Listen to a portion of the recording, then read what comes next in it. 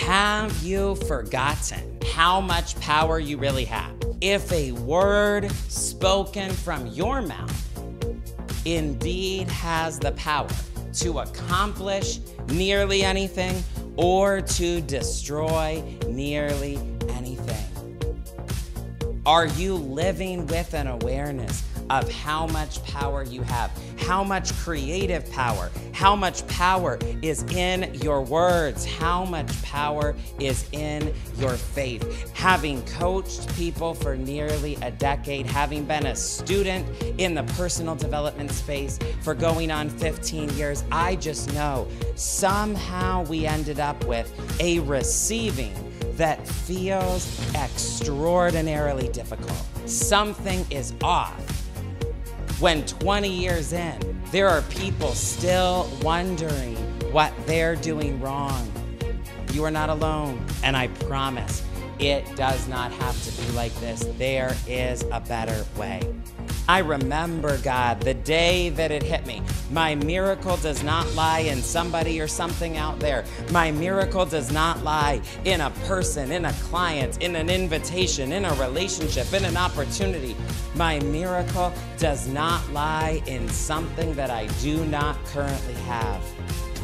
But I've got all I need for the miracle, and it begins with what I speak. I celebrate in advance the way this changes our receiving forever.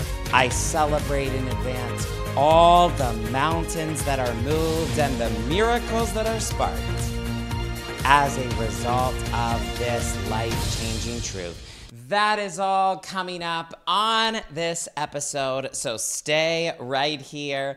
Welcome in, everybody, to the Stephen Lovegrove Show. All things are possible for the one who believes, and you are the one. I am so grateful you are here. In this episode, I want to share with you how faith and grace work together. Probably in a way you have never heard talked about before. And specifically in this episode, I want to explain to you the number one thing that I personally feel most law of attraction teachings get completely wrong, and how it is tripping people up, but also, of course, what to do instead. This is going to be a great one. If you are on YouTube, take a second to like this video and subscribe to the channel. If you happen to be listening on a podcast platform, make sure that you are subscribed and or following the show, whatever is applicable where you are listening. And let's all just take a moment right now for a little global check-in.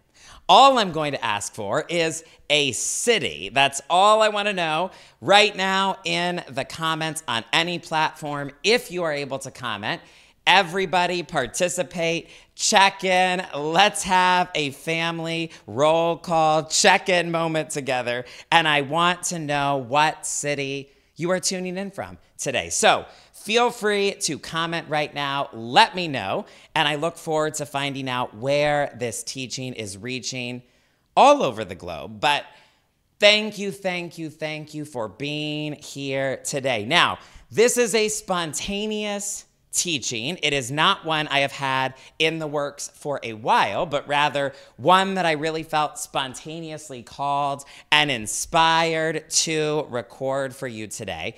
And just for a little bit of context, whenever and wherever this happens to be reaching you, in this community, we are currently going on a journey together that we are calling 77 Days of Grace.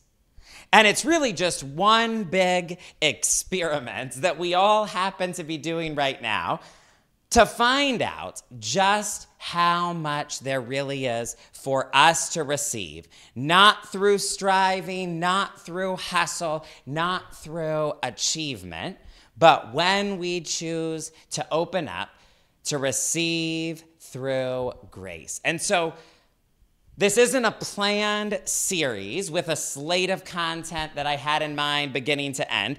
This isn't a traditional series really whatsoever.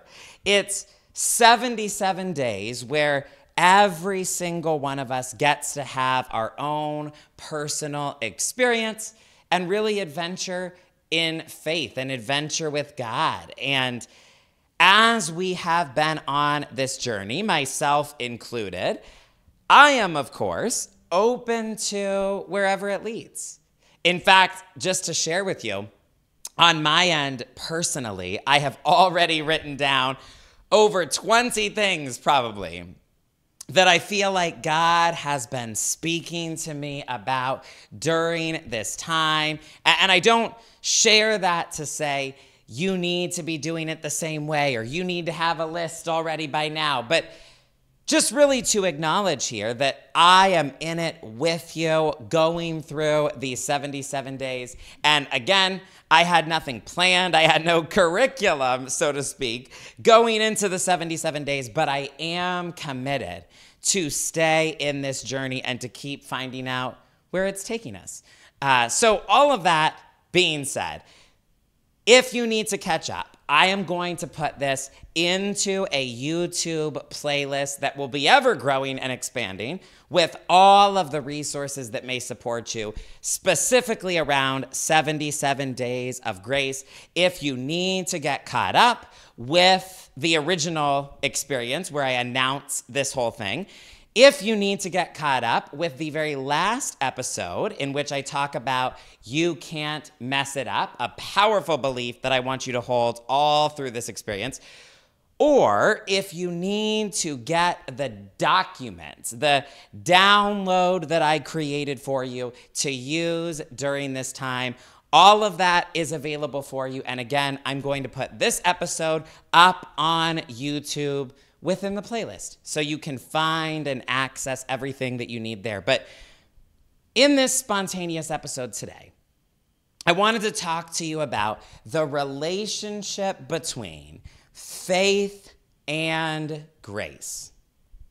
You know, somebody recently asked me, what are my favorite things to talk about in my teaching and in content and in interviews? If I could pick anything, what are my favorite things to talk about that I just never get tired of? And I don't know if this is my permanent for all time answer, but I told this person, if I had to pick, I would say the things I often love to talk about the most are faith, grace, and prosperity. Those are three things that I could endlessly be in conversation about for all sorts of reasons: faith, grace, and prosperity. And I particularly wanted to share that and just hone in on this for a moment because I am aware that in a lot of people's minds, faith and grace don't necessarily go together thematically. That frankly, in a lot of teaching, and you all know I love teaching, I consume and I listen to a lot of teaching on a regular basis, but in a lot of teaching, faith and grace are not presented side by side very often. They're almost seen as separate things, unrelated things, very different things. And I understand that if we were to look at them in very simple terms, a message of faith can at the core sound like a message that tells you you have a role to play. And then a message of grace can at the core sound like a message that says it's not all on you. And so I'm very aware those could even seem like a contradiction. Like, which is it, Stefan? Can you just pick one? Is it that I have a role to play and that really makes a difference and that really matters? Is that the message? Or is it not about me? Is it bigger than me? Is it not all about me? And the truth is, I just need to relax and be held and be loved and be taken care of. Which is it? And so I want to talk to you today about the way that I see faith and grace and how they go together, because to me, there is a wonderful truth and an incredible flow waiting for each and every one of us here. And so that's what I want to talk to you about for a few moments today in this spontaneous episode. In the process, as I teased, I am going to share with you the number one thing that I believe most law of attraction teachings are getting wrong, which is confusing and frustrating so many people. And that lights me up, knowing that I'm going to be sharing that and hopefully setting some people free today. But before we get to that, what I want to do is read a text that is inspiring this particular episode, pray over our time today, and then dive in. So, I want to read you some verses that come from a passage in Mark 11. Mark 11 is the context here, and it reads as follows. The next morning, as they were leaving Bethany, Jesus was hungry. He noticed a fig tree in full leaf a little way off. And so he went over to see if he could find any figs. But there were only leaves. So Jesus said to the tree, "May no one ever eat your fruit again." Some translations would word it as Jesus cursed the tree. And the disciples heard him say it. The text goes on to say, that evening, Jesus and the disciples left the city. The next morning, as they passed by the fig tree that he had cursed, the disciples noticed it had withered from the roots up. Peter remembered what Jesus had said to the tree on the previous day, and he exclaimed, "Look, the fig tree you cursed has withered and unalived." That's my YouTube adaptation. Then Jesus said to the disciples, "Have faith in God. I tell you the truth. You can say to this mountain, 'May you be lifted up and thrown into the sea,' and it will happen. But you must really believe that it will happen and have no doubt in your heart. I tell you, you can pray for anything. And if you believe that you have received it, it will be yours." Let's take a moment and pray together over our time today. God, I thank you for every single person who partners with my work, every single person who is a part of this community, and every single person who is listening to this teaching right now, whoever they may be and however they got here. I ask that you would speak through me now with a powerful message of faith and an equally powerful message of grace. I pray that you would show people how they go together, what this flow looks like, and how they can step into it in their daily lives, starting right here and right now. I ask that you would lead me, guide me, direct me as I speak. May I share everything that would be helpful to people and nothing that would not. Thank you, God, for translating it in an individualized, personalized, customized way that every single person can hear and comprehend. I speak all of this in the name of the one who spoke this text and said, "All things are possible for the one who believes." And as I teach today, it is certainly my confession, I am the one. and so it is, and so we are. Amen. So, what is the flow of faith and grace working together? That's what I spontaneously felt led to speak to today. Again, continuing the very organic unfolding of 77 days of grace for us. And I'm excited to share this one. I really do believe this story holds the answer. Now, before we dive into the faith grace piece specifically, I want to point out something that I think is just unavoidable, just too significant to look over when it comes to this story. In this story, Jesus is showing us the power that each one of us holds. Specifically, the power within our words and within our faith. Now, I'm not going to spend much time on this in this particular episode because I feel like I've talked about it so many other places, but I will point out and just remind you, make sure that it's abundantly clear for a second. Jesus is not just speaking about himself here in a specific and unique and one-of-a-kind way. Jesus is speaking to his people, his followers, his friends, his loved ones, his team.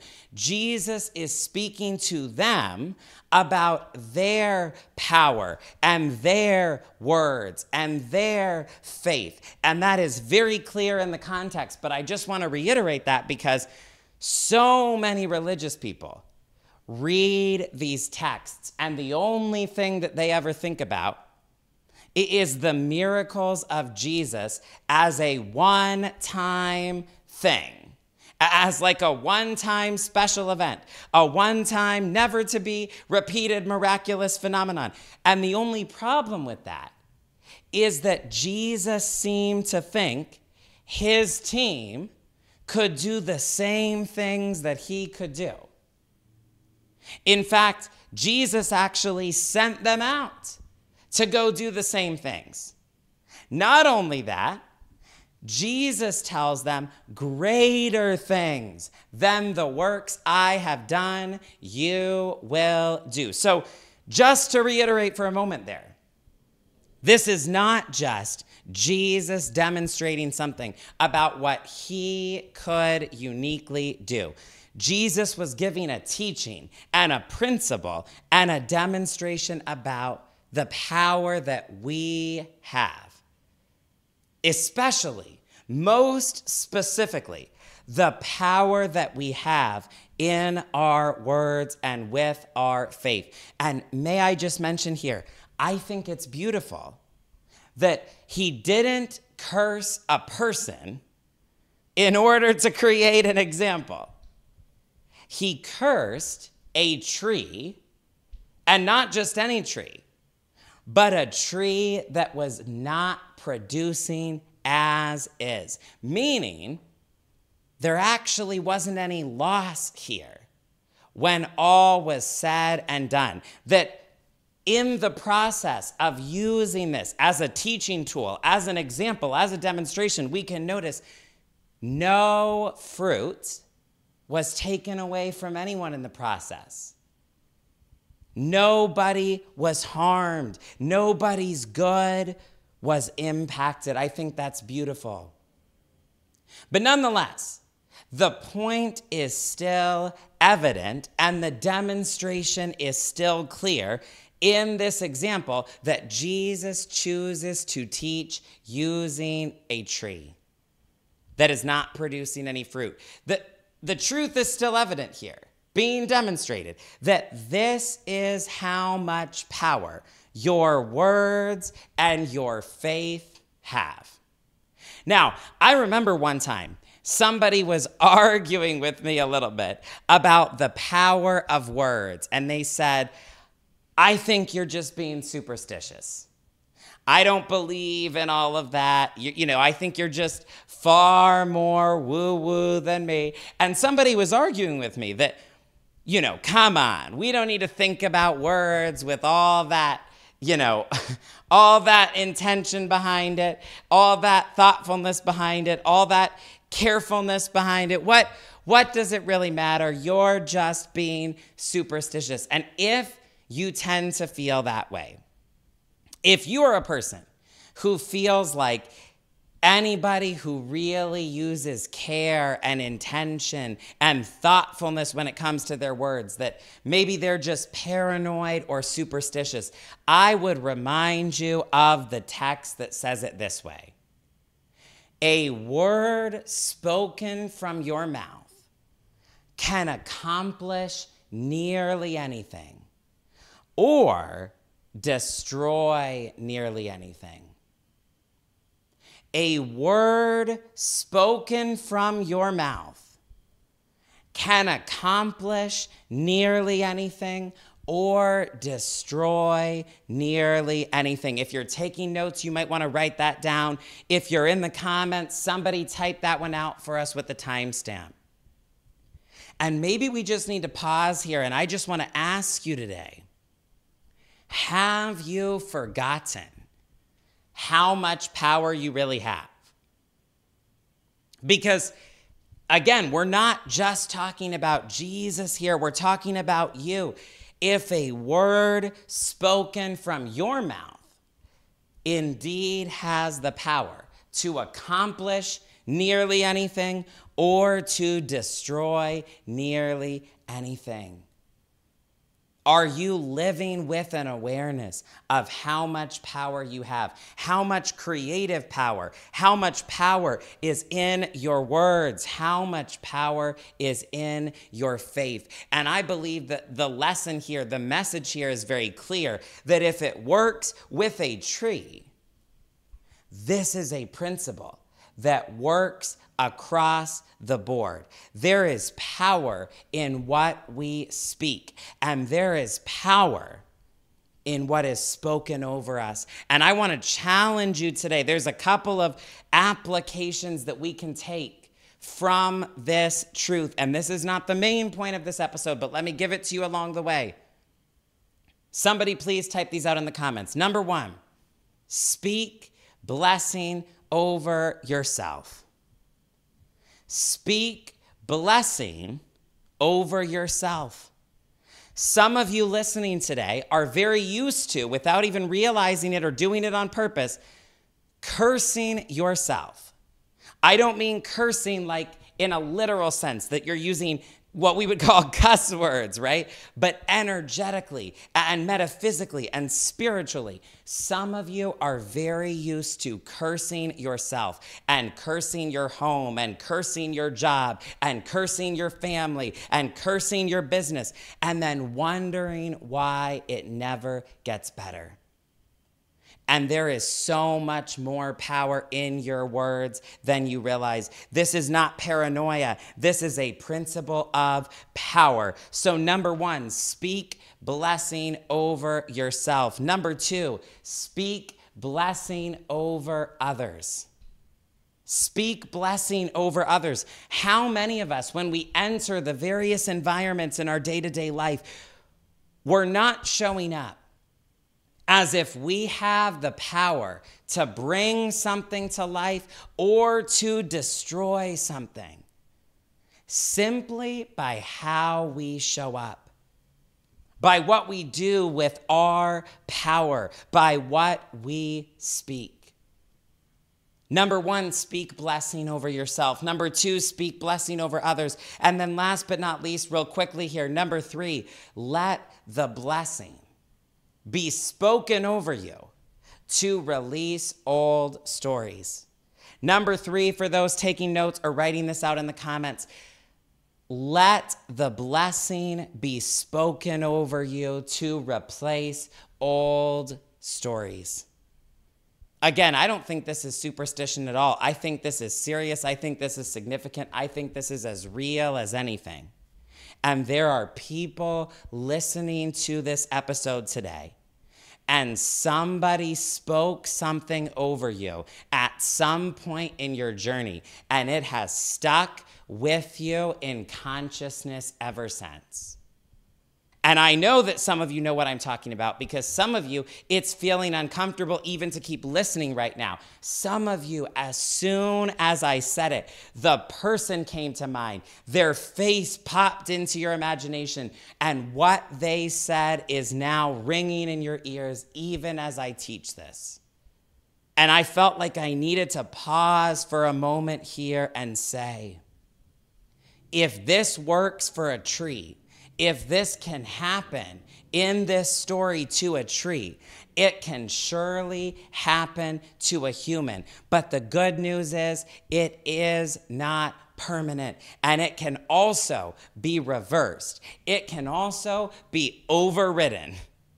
I feel like that is correct grammar, but for some reason it doesn't sound right. You let me know in the comments how I should be wording that. It can also be overridden. I still don't think that sounds right, but hopefully you get the idea here.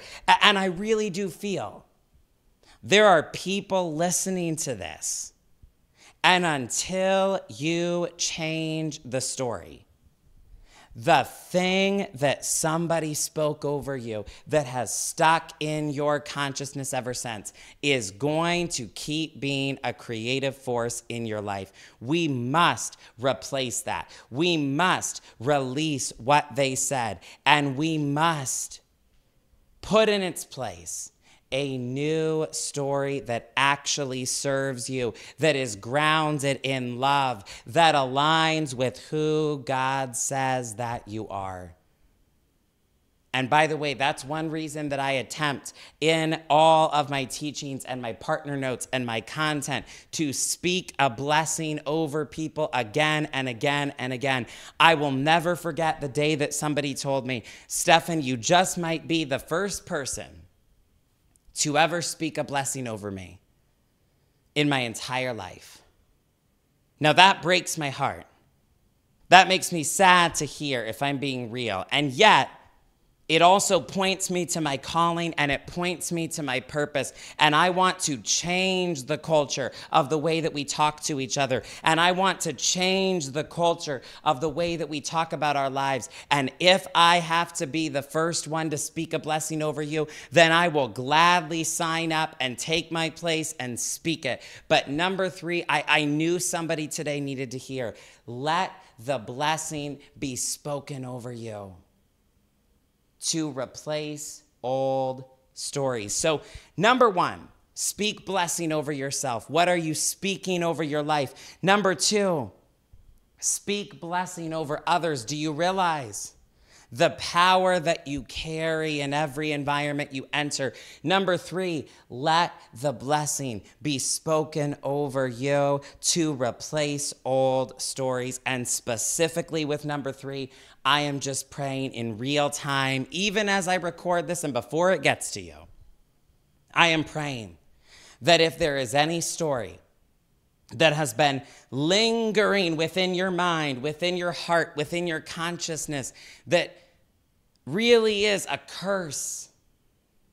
I don't mean a curse in like a spooky Halloween way. I mean a curse like it's not true and it's not serving you, but it feels true and you can't seem to shake it and you have felt doomed to live into it ever since. I am praying that right here, right now, those stories would be dissolved. Those stories would be destroyed in consciousness. Those stories would be cleared and released and replaced with something new, replaced with something greater, replaced with something true. And I am asking and I am affirming today that you would be guided to a truer story, a better story, to one that comes from your Creator, and that you would be able to receive it on all levels, that you would receive the blessing that God is speaking over you even right now, knowing that the blessing is more powerful than any curse, and that what God has spoken over you is final and eternal, that what God has blessed cannot be cursed. And so we have this story, an incredible demonstration of the power that we hold, the power of words, the power of faith. But more important in this episode today, at least, than the miracle itself here, There's a flow that I want us to look at that I felt really called to emphasize for somebody today. I want to talk about the flow of faith and grace working together, especially for you and for these 77 days of grace. And I want us to learn something about the way that Jesus moved in this miracle. I want us to pay attention to what Jesus was demonstrating in this miracle. Because here's what I see in this text. Jesus spoke it, then released it, then moved on. Jesus spoke it, then released it, then moved on. Here's another way of saying that. He believed it and received it, then went about his business, knowing it was done. He believed it and received it, then went about his business, knowing it was done. Now, the disciples end up being astounded, which is, of course, why they ask about it, as they realize, wait a minute. Didn't you just speak to that tree yesterday? And now it's changed. Wait a minute. And so the team asks Jesus a question, which gives us the most famous faith text of all time, where Jesus says, I tell you the truth, you can say to this mountain, be lifted up and thrown into the sea, and it will happen if you believe in your heart and have no doubt. Jesus says, I'm telling you, you can pray for anything, and if you believe that you've received it, it will be yours. This is probably without debate the most famous faith text of all time. But there's a principle here from not just this text, but this entire story that I think people miss in this context. See, the way that I read that text, it's almost like Jesus is saying to them, I know that what I say will happen. I'm not concerned. I don't doubt. I understand how it works, and I believe it always works that way. And so it's almost like Jesus is saying to them, you've got to understand, as soon as I spoke it, that was it. I knew it was done. I knew there was nothing else to do. And so it was safe to leave the tree. It was safe not to keep staring at it and waiting right by the tree until something happened. It was safe to go to sleep and forget about it entirely, and not even necessarily to think about it again until today and this moment when, lo and behold, we happen to walk by the tree, and sure enough, exactly what I spoke had come to pass. But it was safe to leave the tree because it was already done. And I wanted to highlight this for you today because as I understand it, this is the flow of faith and grace and how they work together. And this is how I would word it. Please write this down in your notes. Somebody please type this out in the comments. This is the flow. Believe, receive, release. Believe, receive, release. Believe, receive, release.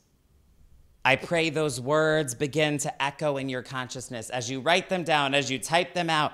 This is the flow of faith and grace. Believe, receive, release. Now, let's talk metaphysics and spiritual principle for a moment, because this is really the part that I personally believe so many law of attraction teachings get wrong. And people end up confused. People end up frustrated. People end up so burnt out. I know many of you know those people, and many of you have been there or are currently there yourselves. So let's talk about this. I'm thinking all the way back to the first time I watched The Secret. Okay, but that's hardly a unique teaching, right? These ideas show up many, many, many places. And of course, I'm generalizing here, but I also believe what I'm speaking to is going to be something many of you have experienced and encountered and can relate to. And essentially, what a lot of law of attraction teachings will tell you is ask, believe, receive. Let me know in the comments if you've heard that. Let me know in the comments if that has been part of your journey of learning at some point over the years with manifestation. Let me know if you have heard this sequence taught to you before. Ask, believe, receive. Ask, believe, receive. This is a common idea from law of attraction teachings. But you know what I started to notice? Initially, when you hear that, it sounds pretty simple. All you have to do is ask, believe, receive. We're going to teach you how. This is the 3-step process to get anything that you want. Ask, believe, receive. And listen, I remember watching The Secret and being like, wow, I'm truly learning the secret to life here. Ask, believe, receive. This can work for anything. Ask, believe, receive. I now know what to do for anything in life. Ask, believe, receive. But here's what I noticed. Somewhere along the way of that journey, receiving starts to become a very complicated and convoluted and mysterious job. Let me know in the comments if you relate to this. Somewhere along the way, the receiving piece starts to feel confusing. The receiving piece starts to feel hard. The receiving piece, dare I say it, starts to feel endless. And people somehow get stuck there. And they don't seem to be making progress, but they also don't know what to do. They don't know what they should be doing. And so they just keep trying to receive some more, receive some more, receive some more. And it feels like, man, I'm not sure what I'm doing wrong. I'm not sure if I'm doing it right. I'm not sure if I've done enough. You can see the themes here that matter to me so much. You can see why this is relevant. Those of you going through 77 days of grace, and I have just seen so many times over the years, people somehow get stuck or lost or burnt out in this receiving zone, trying their best with everything they can find and every tool that possibly looks like it might have something for them. Constantly thinking to themselves and wondering, maybe I'm just not in alignment yet. Maybe I still have some block that I can't see. Maybe I've got some more healing to do, and then I'll be ready, and then I can finally receive. So let me keep trying to heal. Let me keep trying to get better.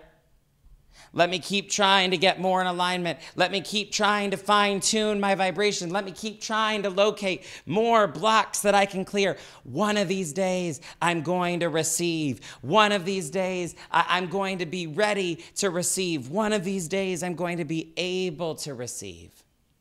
And I want to be very clear here. I do believe so many of these foundational principles, the principles behind that original ask, believe, receive message that so many of us encountered were shared with wisdom and with good intentions and with genuine attempts to help people and to support people and to make receiving feel easy and doable and accessible. But I just know, having coached people for nearly a decade, having been a student in the personal development space for going on 15 years, I just know somehow we ended up with a receiving that feels extraordinarily difficult. See, an easy 3-step process of ask, believe, receive is great if that actually works for people and it actually feels that way. But I know people who are 20 years into their journey wondering, why can't I get this receiving thing down? Why am I still not ready to receive? How much more is it going to take for me to finally one day, hopefully, receive? And I'm being very blunt, I'm being very transparent and real here today, but I just think something is off when 20 years in, there are people still wondering what they're doing wrong. And it must be another block, and it must be another program I need, and it must be something else I need to fix, and something else I need to work through, and something else I need to heal. And I just think I'm all for doing the work. I'm all for personal development. But when somebody can be 5 years, 10 years, 20 years, 30 years plus, I've even met people and heard 40, 50 years into it, I'm still trying to figure out the receiving of this. In my humble opinion, something is off. Something is off. If we have ended up in a reality where receiving feels this extraordinarily difficult, and I believe it never had to be this way.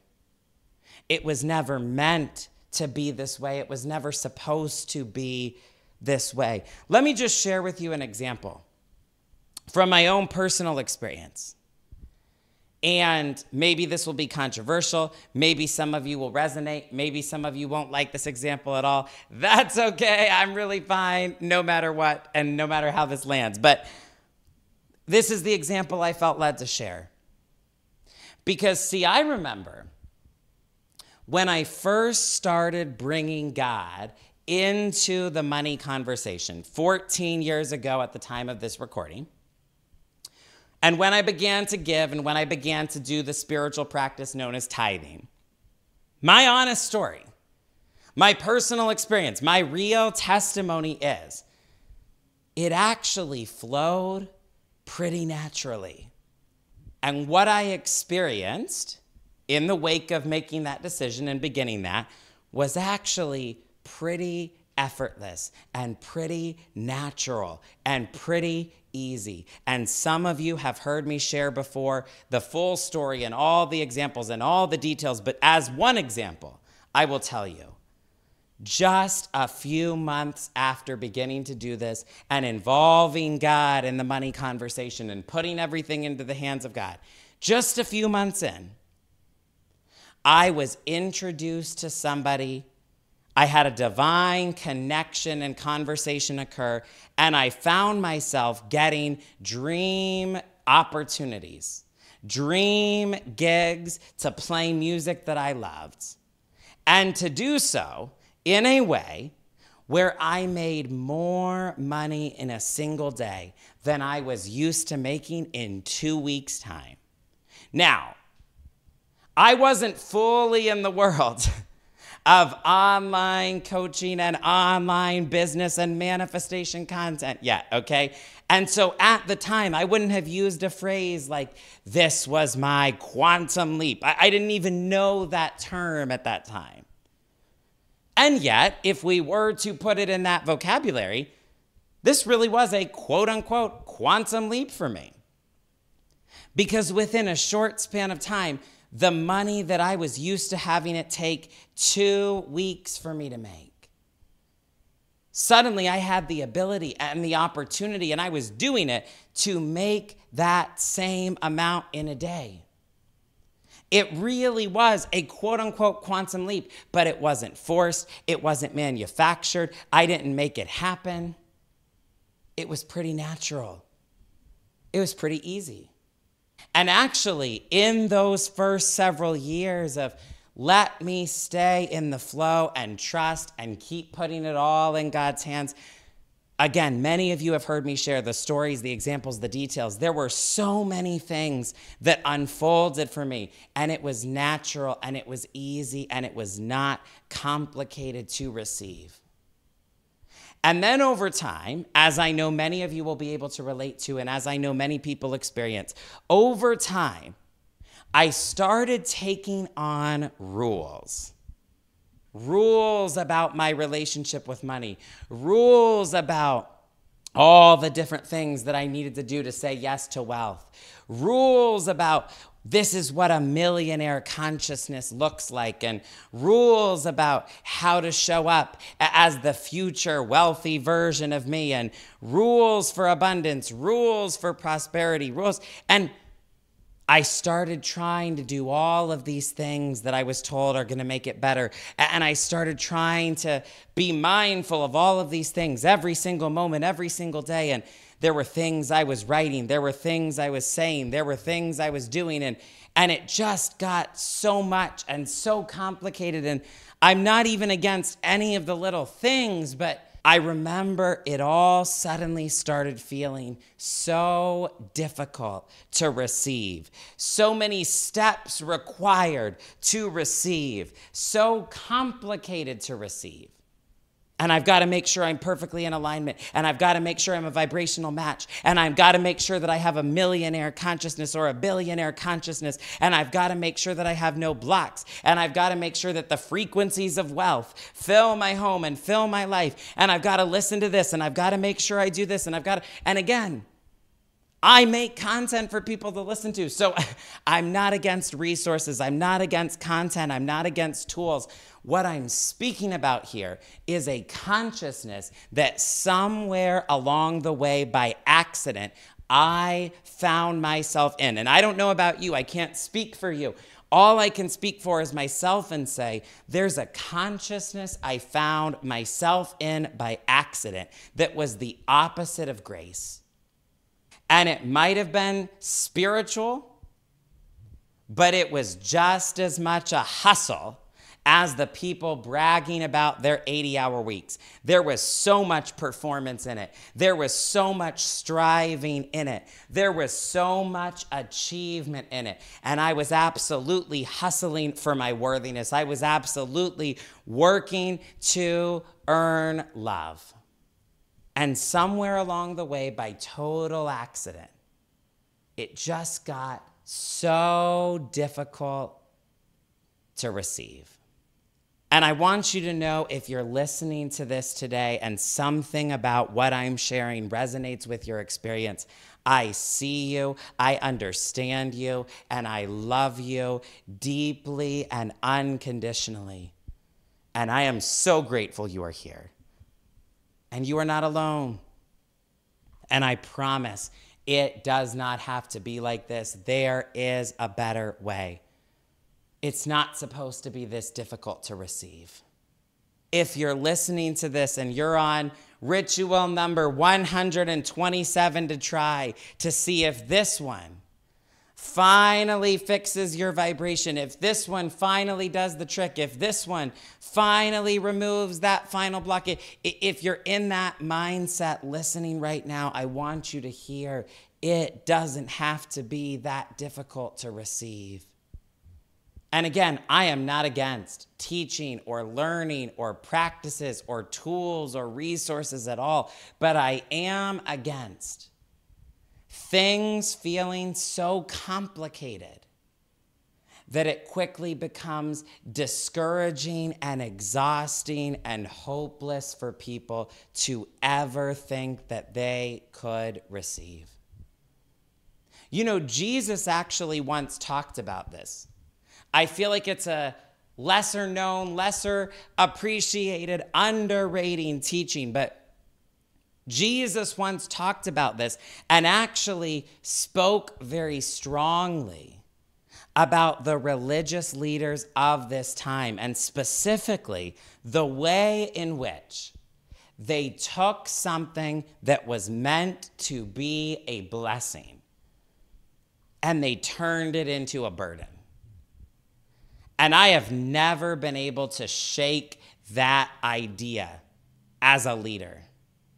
I never want something good, something healthy, something powerful, something loving, something true. I never want something that was intended to be a blessing to accidentally turn into a burden for people. Because if that happens, and when that happens, we have missed the point entirely. And so Jesus says, and Jesus makes it very clear, all of these teachings and all of these principles and everything that comes from God was designed to be a blessing to human beings. Because all along and from the beginning of time, always, always, always, God has always wanted to bless the creation.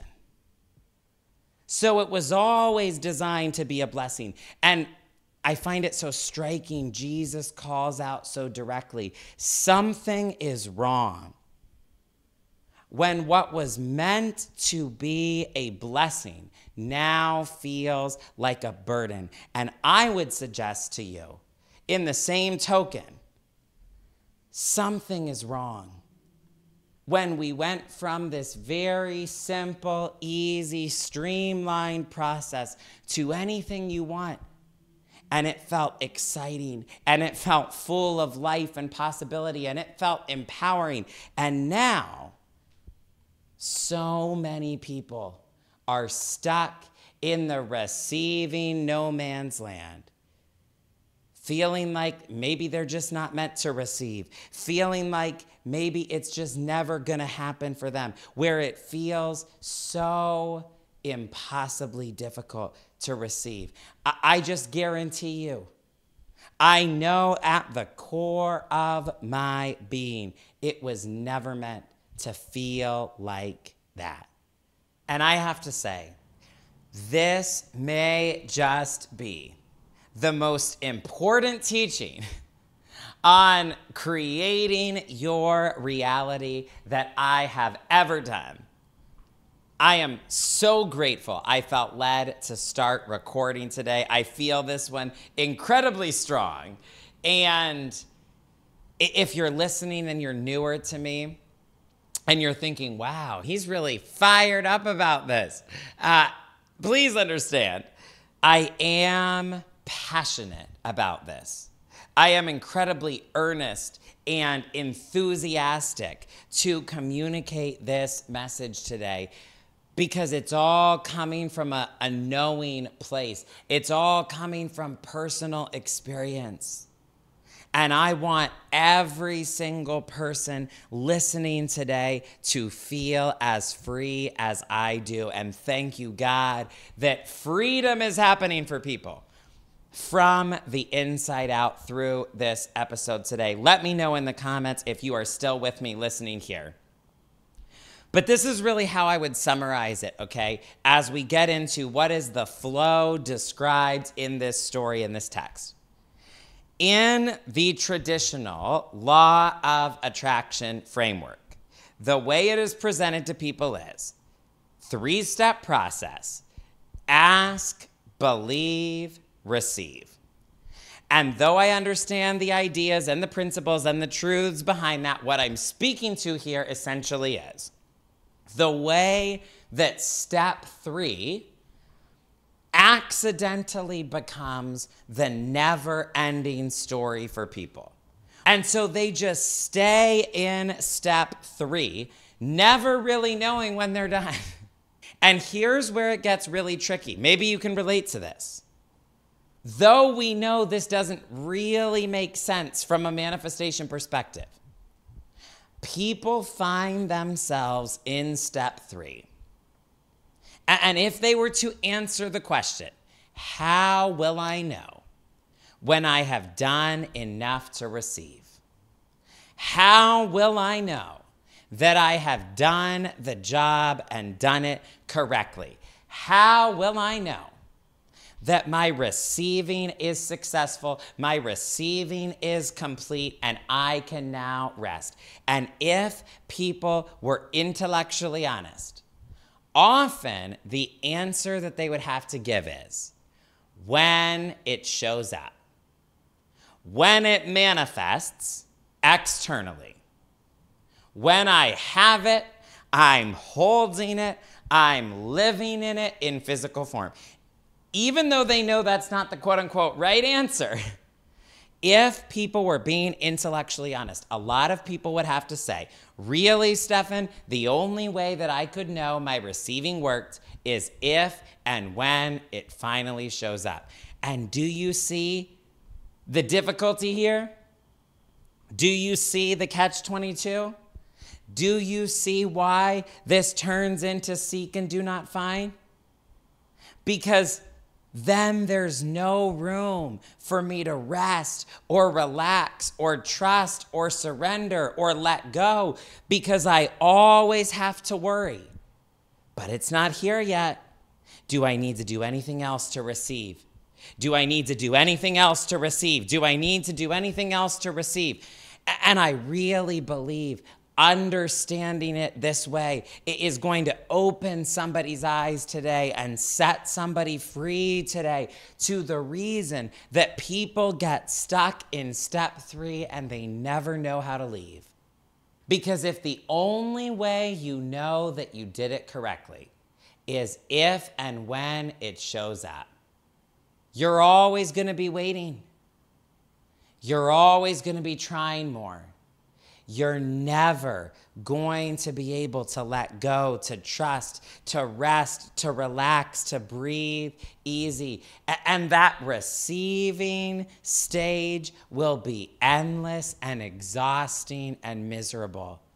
And so again, though I'm not against the core ideas, of course, of ask, believe, receive, I think there's a better way and a better flow, and one that is really taught to us in this story. And I'll give it to you again. Please write it down or type it out if you didn't the first time. The flow that I want to talk to you about today is the flow of believe, receive, release. And I know it sounds similar. I know it uses a couple of the same words. I know it sounds not that far off, but stay with me. This is really significant. The flow that this story gives us is believe, receive, release. Let's unpack those 3 parts together. Part 1, believe, is super important, because it is, of course, essential that you get your belief behind it in the first place. Now, I've shared this with you before. I got this idea initially years ago from something called Your Wish is Your Command. But if you're asking yourself, what should I choose to believe for around any specific area of life? The practical guidance I would give you is use this litmus test. Many of you have heard me mention it before. You want to pick something that, number 1, you can initially get your belief and your energy behind. It might feel big, it might feel a little daunting, it might feel somewhat like a stretch, but you do want to pick something that you can get your belief behind initially, even if it's just a mustard seed. There needs to be that mustard seed. There needs to be something. Really look for is your energy behind it, because there will be moments where you are tempted to doubt down the road. And if from the very start you couldn't possibly get your belief or your energy behind it, it's never going to last. So, number 1, litmus test, pick something that you can get your belief and energy behind. Number 2, part 2 of this litmus test is you want to pick something that it feels good to think about. You want to pick something that it feels good to think about. And I want to speak to this for a moment, particularly from my coaching background and a decade of working with clients. Let me just say here, when people try to go after things, goals, desires, vision board stuff, whatever we're talking about, when people try to go after something that thinking about it does not feel good, they are setting themselves up for so much discouragement and so much defeat and so much of a sense of failure that they then have to overcome and work against, and it is way too hard and so unnecessarily difficult. And so this wasn't in my notes, but I just felt led to speak to this. When you think about what do I want to believe for in any season of life or in any area of life, on a practical level, consider this litmus test. Number one, let me pick something that at least at the very beginning I can get my belief and my energy behind. And number two, let me pick something that feels good to think about. In other words, if you feel like a failure as soon as you start thinking about it, that's not it. If it puts you into immediate comparison or jealousy or insecurity every time you think about it, that's not it. At least that's not exactly the right thing. I'm not saying there's nothing for you to look at there, but that's not the angle you should be hitting it from, most likely. If every time you think about it, you just feel nauseous or anxious or you want to run, again, there may be some resistance there that's important, that's worth looking at. But if you're going to pick something to believe for, it ideally should be something that it feels good to think about and something that you have belief and energy behind. I will also say very quickly, though that is my practical guidance, my spiritual guidance that I would infuse in the conversation here is, let God guide you and direct you on what to believe for. And can I just take a moment to boldly and unapologetically say here, I firmly believe one of the reasons my partners experience the results they do is that they are partnered not just with me, though of course I'm happy to be partnered with them in doing this work, but they are partnered with God as their source. And many of them operating from the consciousness of God as their business partner. And they're open to divine guidance and support and insights. And so God directs them to the vision, to the right dreams, to what they are meant to be believing for. So they're not the person doing the American Idol audition where everybody in the audience is thinking, this is probably not it for you. This is not the right dream. This is probably not meant to be your destiny. They're not that person. They're not going after that thing because God is leading them to what is actually for them. So part number one in this sequence is super important, believe, because it is important. It is crucial. It is essential that your belief is behind it in the first place. Then number two, part two in this equation, though I almost hesitate to call it an equation, but let's say instead this flow, okay, this flow that is being described here. Part number two is receive. Receive. And I wrote in my notes, part two is crucial, but not complicated. I like that sentence. Thank you, God. Part two is crucial, but not complicated. And again, I am not against some of these original ideas that were presented in that ask, believe, receive message, but I also have to tell my truth and share my experience here today. that I think for so many people, not just for me and my own journey, but for so many people I've coached and worked with and spoken to over the years, the receiving step got so endless and so complicated, and people never knew. Have I done enough? Am I doing it right? Have I missed something? And I just want you to hear, and I believe God wants me to share this with you today in this way. Part 2, receive. This step in the flow is crucial, but it is not complicated. This is how I put it in my notes. Know that it is yours. Know that it is done. Somebody please type that out in the comments.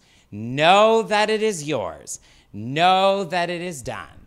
Know that it is yours. Know that it is done.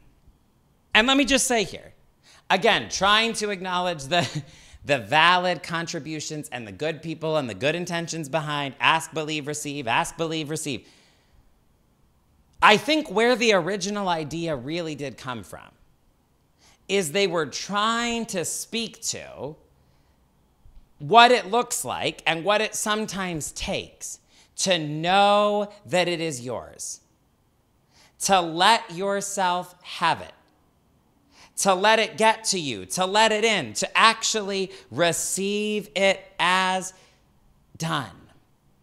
And again, I understand where they were coming from, and I acknowledge the truth and the validity behind a lot of that. But the message on my heart for you today, for everybody listening to this, and if it resonates, trust that it is for you, is this. Receiving can be so much simpler than you have been made to think. Receiving can be so much simpler and so much easier than you have felt like it is. I feel like I'm supposed to be here today in this 77 days of grace telling you receiving is not as hard as you feel like it has to be. It's so much simpler. It's so much easier than you think. And then it's felt like in the past. This is what I want you to remember in your mind and take away from this episode today about what receiving entails. Know that it is yours. Know that it is done. Know that it is yours. Know that it is done. Know that it is yours. Know that it is done. See, here's what's interesting about this part 2, this step 2 in the flow that this story demonstrates for us. When Jesus explains his actions, and he talks about this with his team, let me actually just read it word for word here. Jesus says, you can pray for anything. And if you believe that you have received it, it will be yours. Now, I don't have time to go through all the different translations and versions and iterations of this text, but what I want us to understand for a moment is Jesus seems to think that the receiving it is something that's supposed to happen right then and there during the prayer. This is the best way I can put it, and God, please be with me and speak through me and articulate it better than my logical mind knows how right now. But the way that it is worded in the original language, Jesus is saying, I want you to be clear that you have received it right then and there. During the original, the initial, the very first prayer, we could even say, I want you to know that you have received it there. Not that you're going to receive it. Not that you could receive it. Not that you one day hopefully will receive it. Jesus says, and this is truly the way it is literally worded and spoken, I want you to know that the receiving has happened during your prayer. Now, I want to clarify here something that I think a lot of people get confused is, he's not saying it has to manifest while you do the prayer. That is a misunderstanding. That is a misconception that creates all kinds of pressure. And so, for example, let's say somebody needs a large amount of money to show up to cover some business expenses, and they decide, I'm going to spend some time with God. I'm going to do my spiritual practice. I'm going to pray about this. And so they enter a space of prayer and spiritual practice. If they go in there with the mindset, I better get a call from the bank while I'm doing this. I better see a notification come through. I better have a giant payment come through. Or this tool didn't work. This prayer did nothing. That is a misunderstanding, okay? That is a bad use of this text.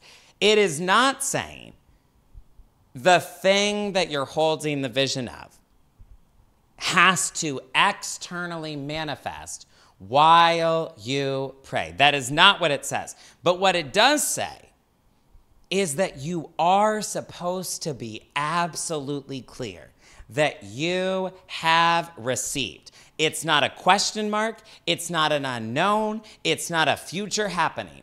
You are supposed to be clear that you have received right then and there while you pray. And it is done, it is finished, it is decided, it is certain, it is so. Know that it is yours. Know that it is done right then and there. That is what this text expresses. And Jesus seems to indicate this is a crucial step. This is right at the center of it. This is right at the heart of it. Believe that you have received it. Now, before we talk about part 3 in the flow that Jesus is giving us, in the flow that this text describes and illustrates, I want to point out a couple of things real quickly about part 2. First of all, I want to point out very few religious people pray this way. And I find that so interesting. A lot of people pray as if it's all an unknown and we don't ever know God's will and you just never know what God is going to do and et cetera, et cetera. And I just can't help but point out, very few religious people seem to take seriously this principle of when you pray, believe that you have received it. Not, I wait to see.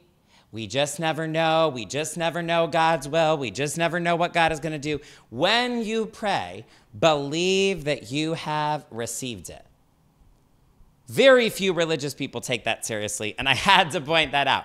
But I also want to point out, this teaching, this principle, also makes it a whole lot simpler and a whole lot cleaner and easier than a lot of people's receiving process is.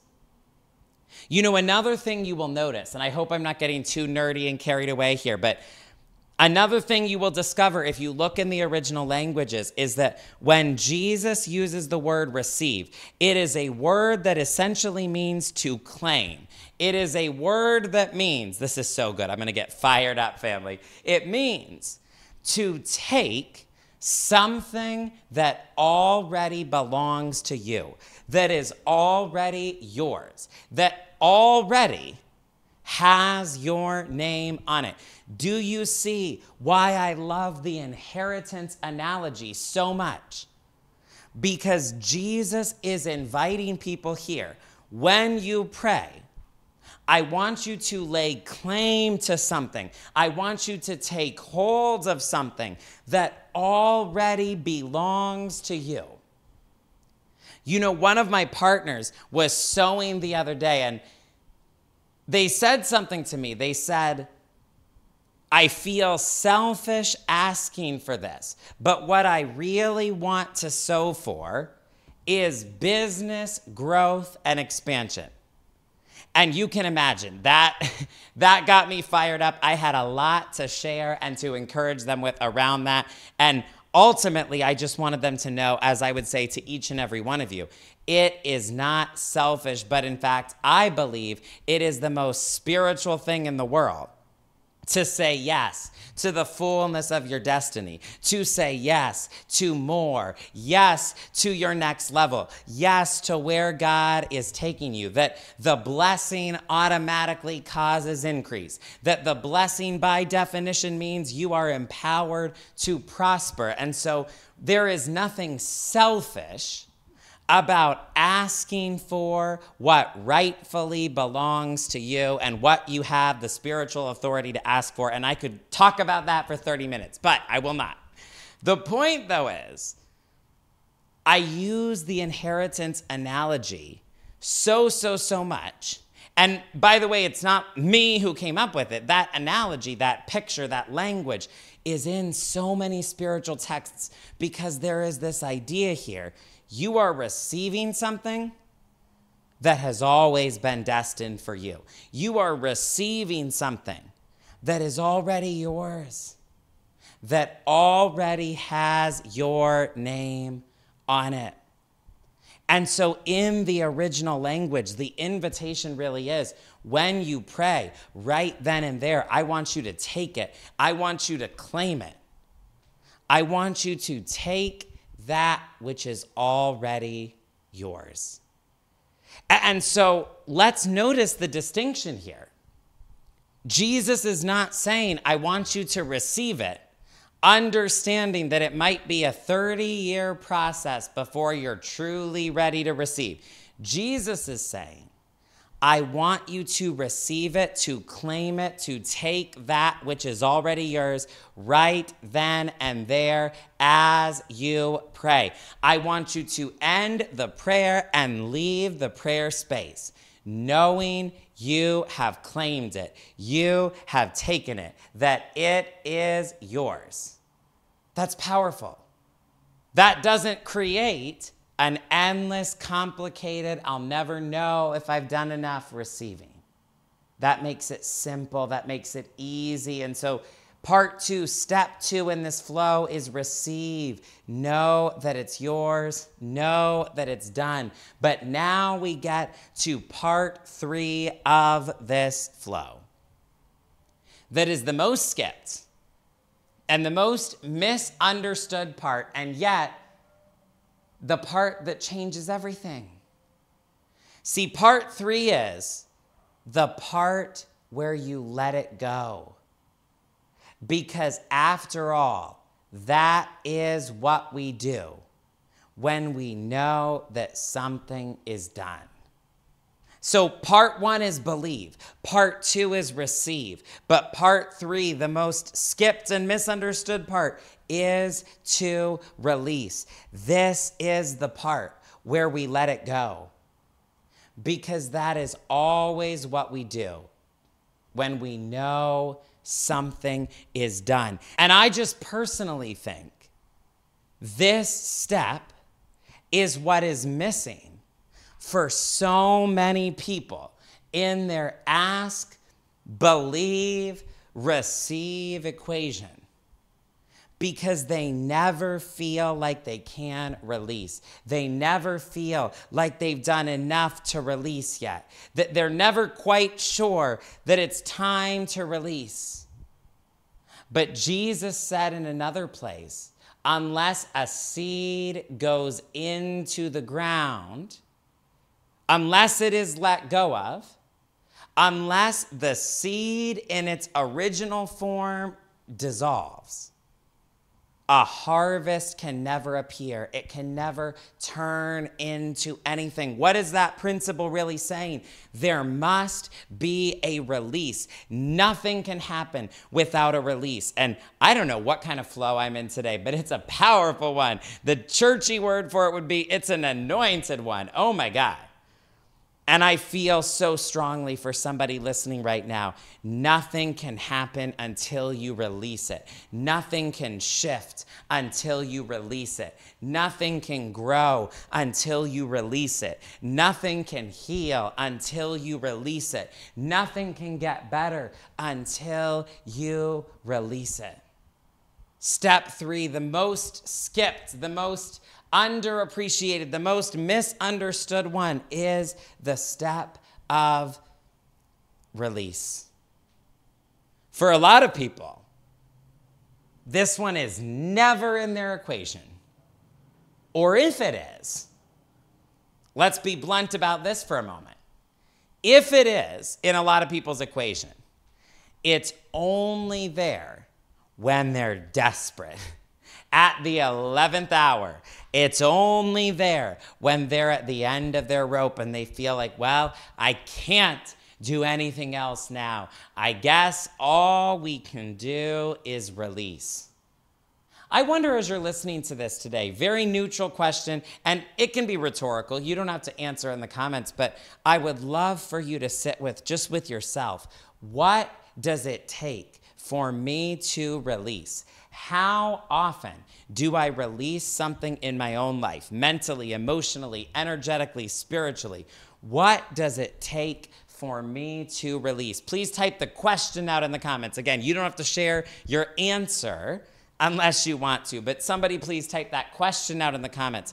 What does it take for me to release? What is my relationship to the idea of release? And I want to give you an analogy here that I'm so excited about using. I think one of the best examples, the best pictures, the best analogies of releasing is an online shopping order. Because here's what I know. You can be so excited about something. You can be so eager to get it in the mail, so ready for it to show up on your doorstep and choosing the fastest shipping option available and wishing that it could be door dashed to you in 45 minutes or less. But you know what I know? Once an order is placed, you don't just stay on the website and freeze yourself in place and pause everything else in your life and cancel everything else in the meantime and sit on that website, not doing anything else, not looking at anything else, refreshing every 30 seconds just to make sure that the order is still happening, just to make sure that it really is on the way, just to make sure that you didn't mess it up. What I know about an online shopping order is you might be eager, you might be excited, you might have great anticipation, but there will come a certain point where you place the order, you know that it is done, you know that it is headed your way, you know that it will soon be en route, and because of that, you release. You let it go. You know that you don't have to stay on the website. You know that you don't have to check it every 30 seconds. Furthermore, you know that checking it every 30 seconds doesn't speed it up even if you wish that it would. And so I want to use that analogy because I actually feel like that gives each and every one of us a picture in modern everyday terms that we will continually be reminded of with this example of what it looks like to believe, receive, release. Believe, receive, release. Believe, receive, release. What do faith and grace look like together? Let's use this example. First, you choose the thing you want. It begins with desire. It begins with faith. It begins with vision. You choose the thing you want, which, yes, means that you have to have a vision for it and you have to know that you get to have it, that you are allowed to have it, that you are meant to have it. That is all in step one, part one, whatever we want to call it. Then you place the order. And in that moment, The decision is made. In that moment, the outcome is done. Think about this. When is the decision made for anything that you purchase online? If you just recently purchased something that you've loved and enjoyed, bring that example to mind. Think of something specific if you want. When was the decision made? When was the outcome determined for you to have that thing? And do you see what I mean here? The decision was not made when you checked the mail. The decision was not made when it showed up on your doorstep or in the mailbox or in a locker. That decision was not made when you brought it inside, when you opened the packaging, when you unwrapped it. The decision was made long before that. The outcome was decided long before that when you placed the order. That is part 2. That is step 2. And then step 3, let go and let it show up with joy. Step 3 in this flow that the online shopping order exemplifies. Let go and let it show up with joy.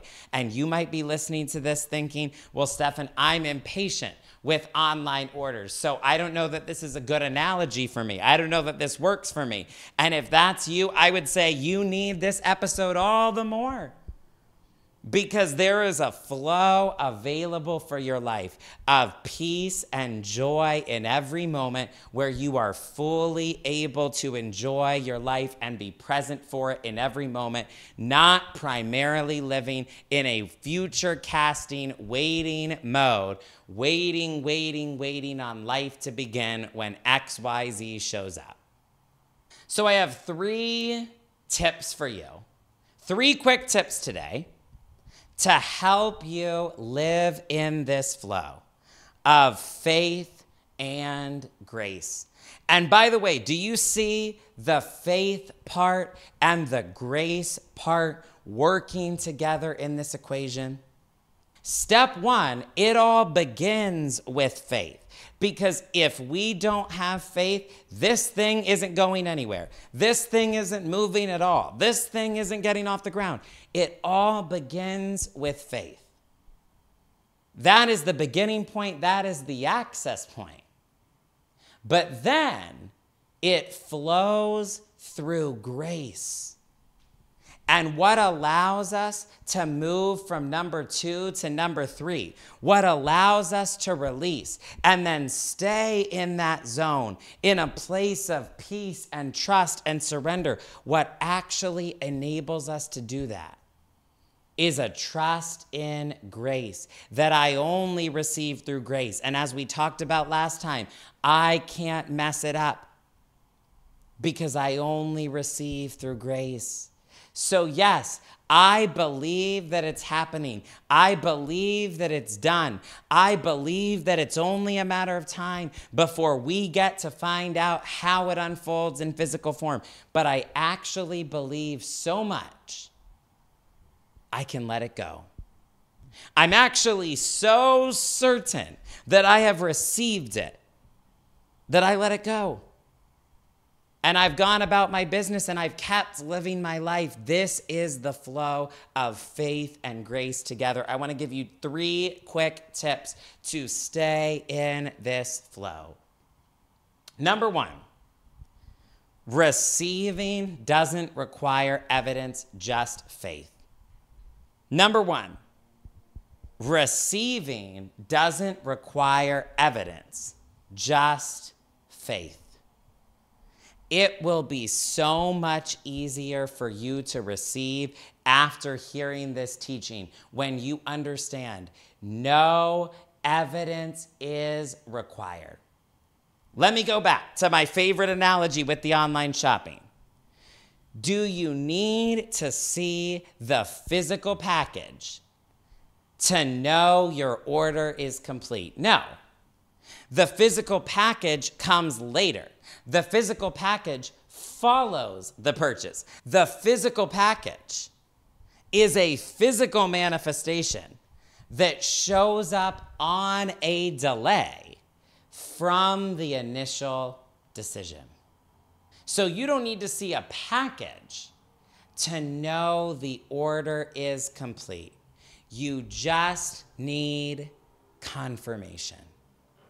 And I'm here to tell you, your faith is the confirmation.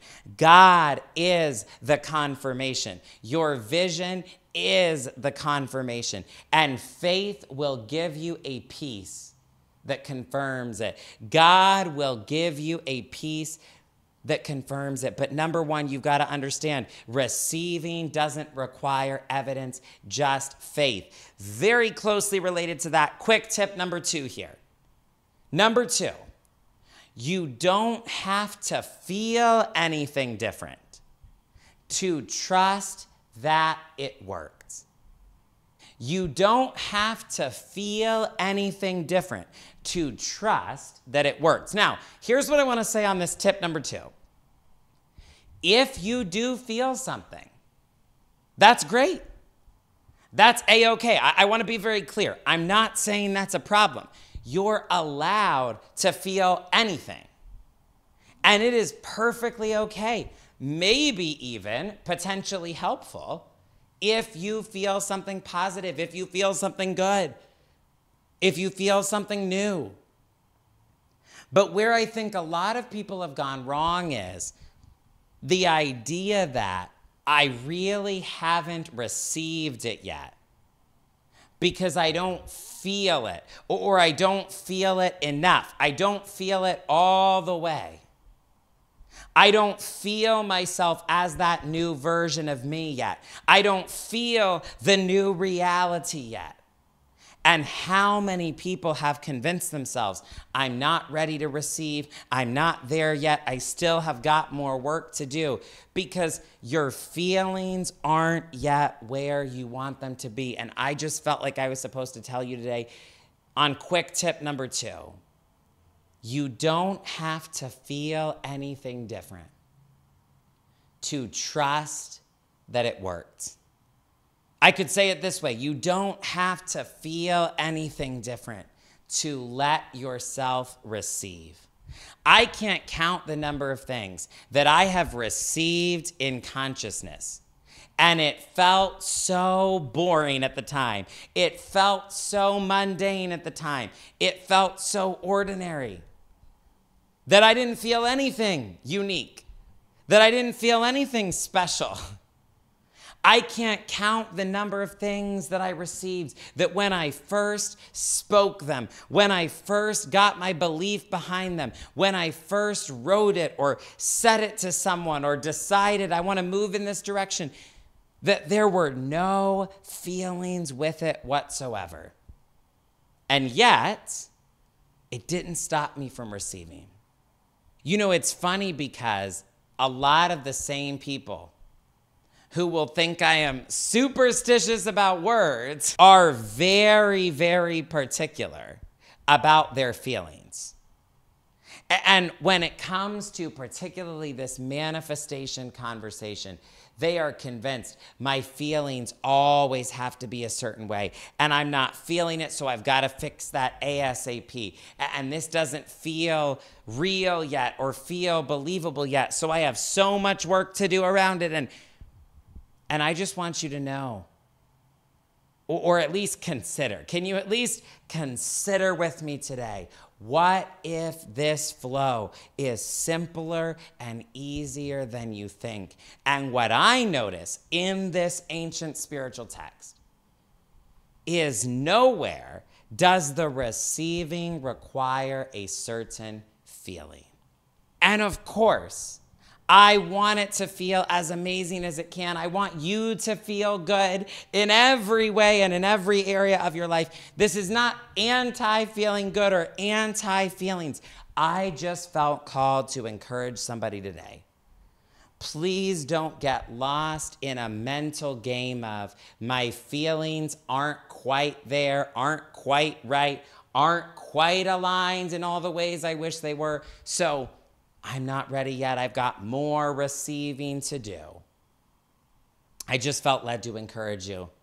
You don't have to feel anything specific or feel anything different for it to work, to trust that it worked, to let yourself receive. And then last but not least, quick tip number 3, the best thing you can do is continue living your life.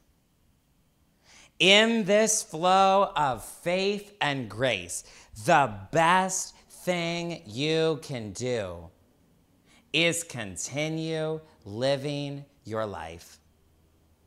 And I'm going to show you what I mean and return to the story for a moment here. Because this really is exactly what Jesus demonstrated, exactly what he modeled in the story. We see Jesus speaks to the tree. Nothing happens, and then he leaves it. He goes on about his day. He goes on about his business. And by the way, notice, Jesus isn't bothered or concerned by what anybody around him thinks. Maybe I should have shared this earlier. It would have felt more natural somewhere else in the outline, but I spontaneously feel led to speak to it right here for a moment. That imagine if Jesus was worried about what people were going to think. Imagine if Jesus didn't want to look like a fool or a failure. Imagine if Jesus felt the need to defend himself, to try to not look crazy or delusional, to try to make sure that everybody understood. I know it doesn't look like anything right now. I know it looks like that didn't work. I know what you're thinking. And yet Jesus doesn't feel any need to be defensive. Jesus doesn't offer any explanation. He is perfectly okay with the fact that it looked like nothing happened. Nothing shifted, nothing changed, and he just goes about his day, doing his thing, moving on. And what we see is he speaks to the tree, he leaves it, and Jesus and the disciples continue their itinerary. I actually skipped a bunch of verses when we were reading the text earlier, simply because they weren't relevant to this principle, this demonstration, this part of the story. But I want to mention now, I actually skipped a bunch of verses for sake of time, which tells you they had a full itinerary. They were doing a lot. They had a whole day of stuff. Which is why the text seems to indicate the disciples forgot about the tree entirely. They just forgot. Like, I really do wonder, I really do wish we could hear their inner dialogue, or maybe even their dialogue with each other. If I had to guess, I would imagine that initially they were waiting, they were watching in real time, expecting something dramatic to happen. And to be fair, they had seen healings, they had seen miracles, they had seen some pretty dramatic things unfold by this point. I would imagine initially they were expecting the drama, expecting the theatrics, expecting something instantaneous. But then nothing seems to happen. Nothing shifted instantaneously. And so, maybe they had an inner dialogue about it with themselves. Maybe they had a group dialogue out of earshot of Jesus. They talked about, do you think he failed that time? Do you think something went wrong? What was that? That was kind of weird. We don't know. We can only speculate. But the text does seem to indicate they completely forgot about it by the next day because there was so much going on.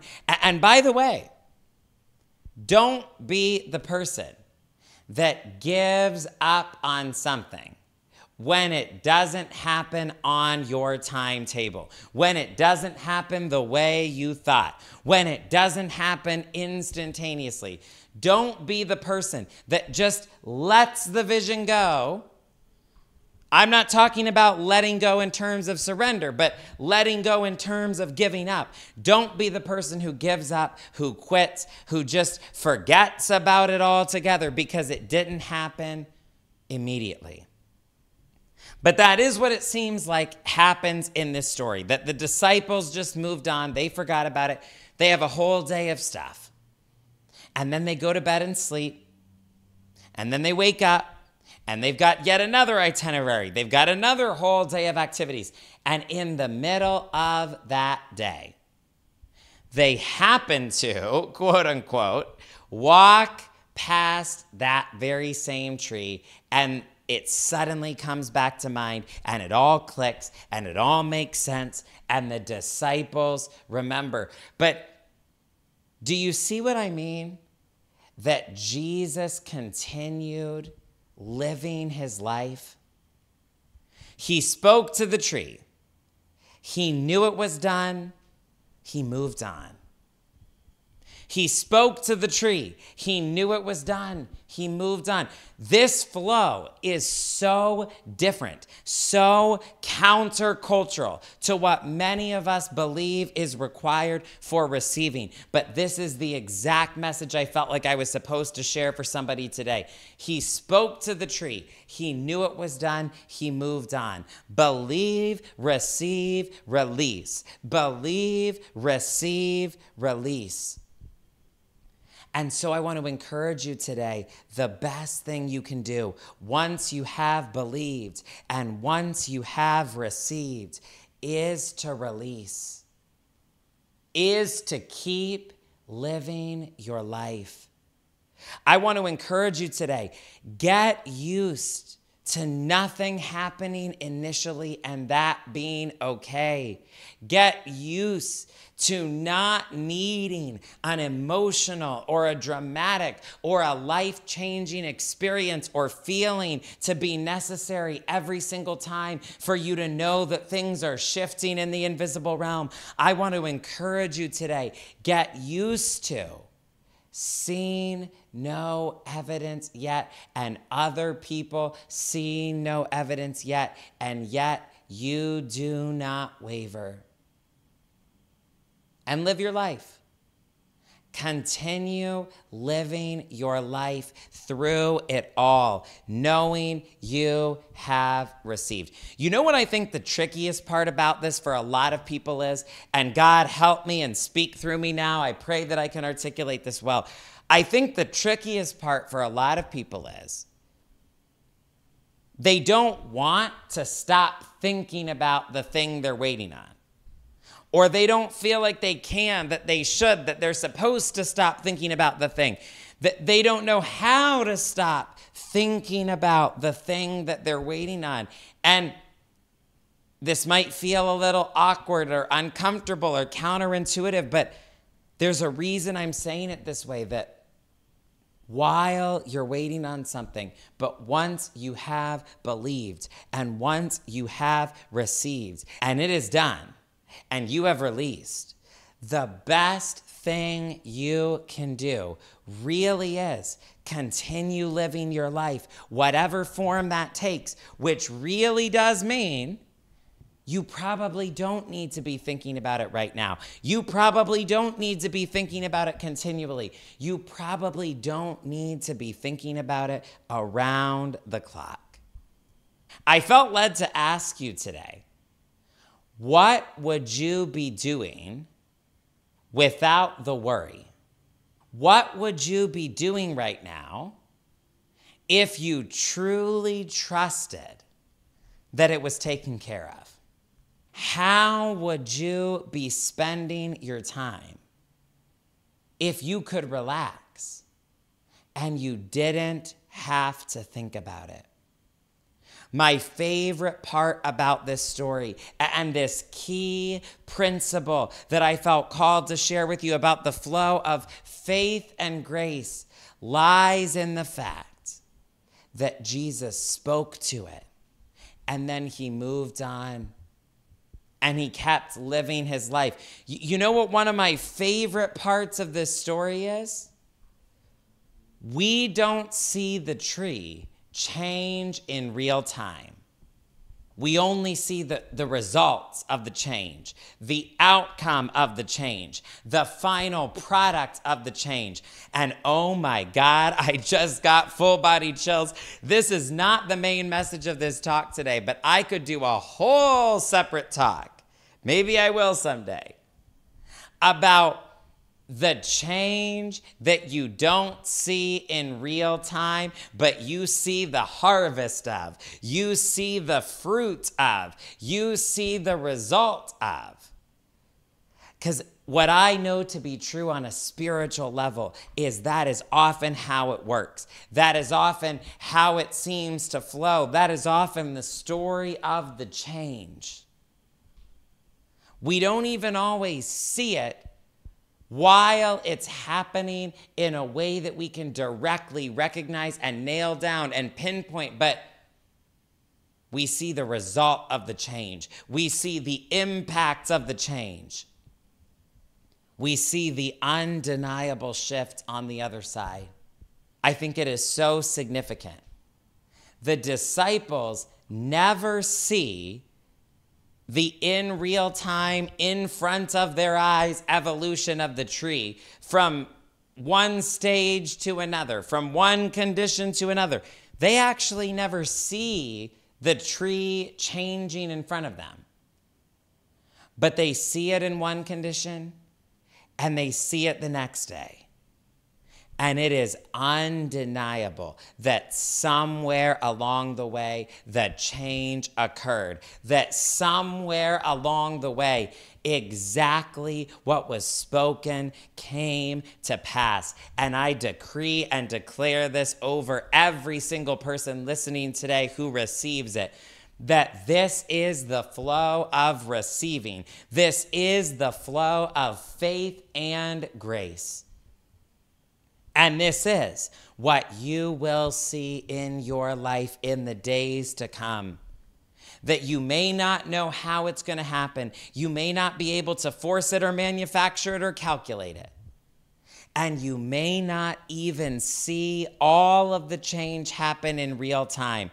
But somehow, make no mistake about it, what you believe and receive will indeed be yours to the fullest. Somehow, some way, what you have spoken, what you claim for yourself and take by faith will be done. And you might not even see all of the evolution. It might catch you by surprise. It might happen while you're not looking. It might happen while you're thinking about something else. It might happen while you're asleep. But you will find yourself standing on the other side, standing in what you believed, standing next to what you spoke. That is a word for somebody today.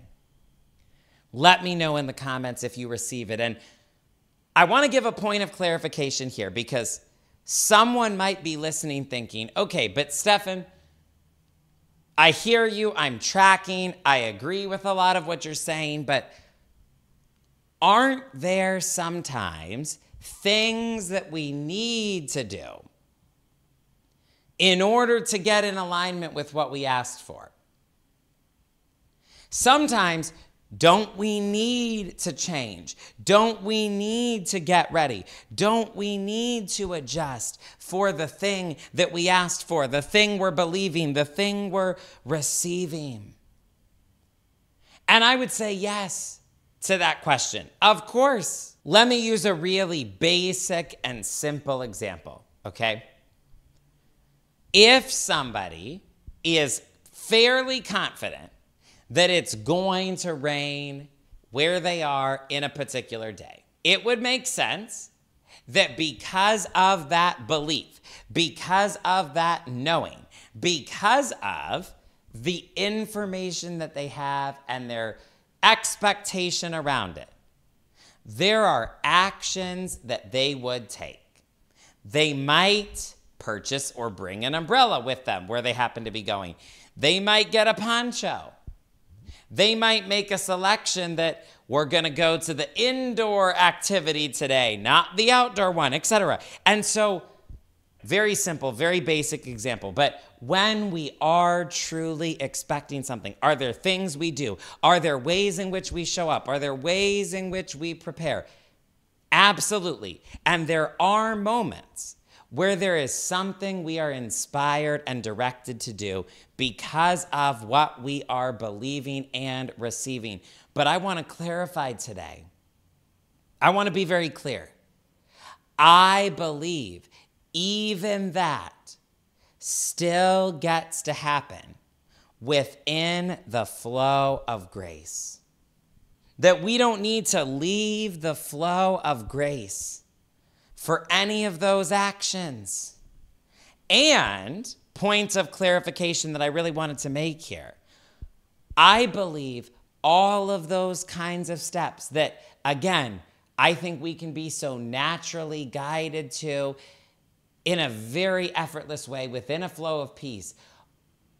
All of those things are really more about action than they are achievement or anxiety. And that distinction is so important.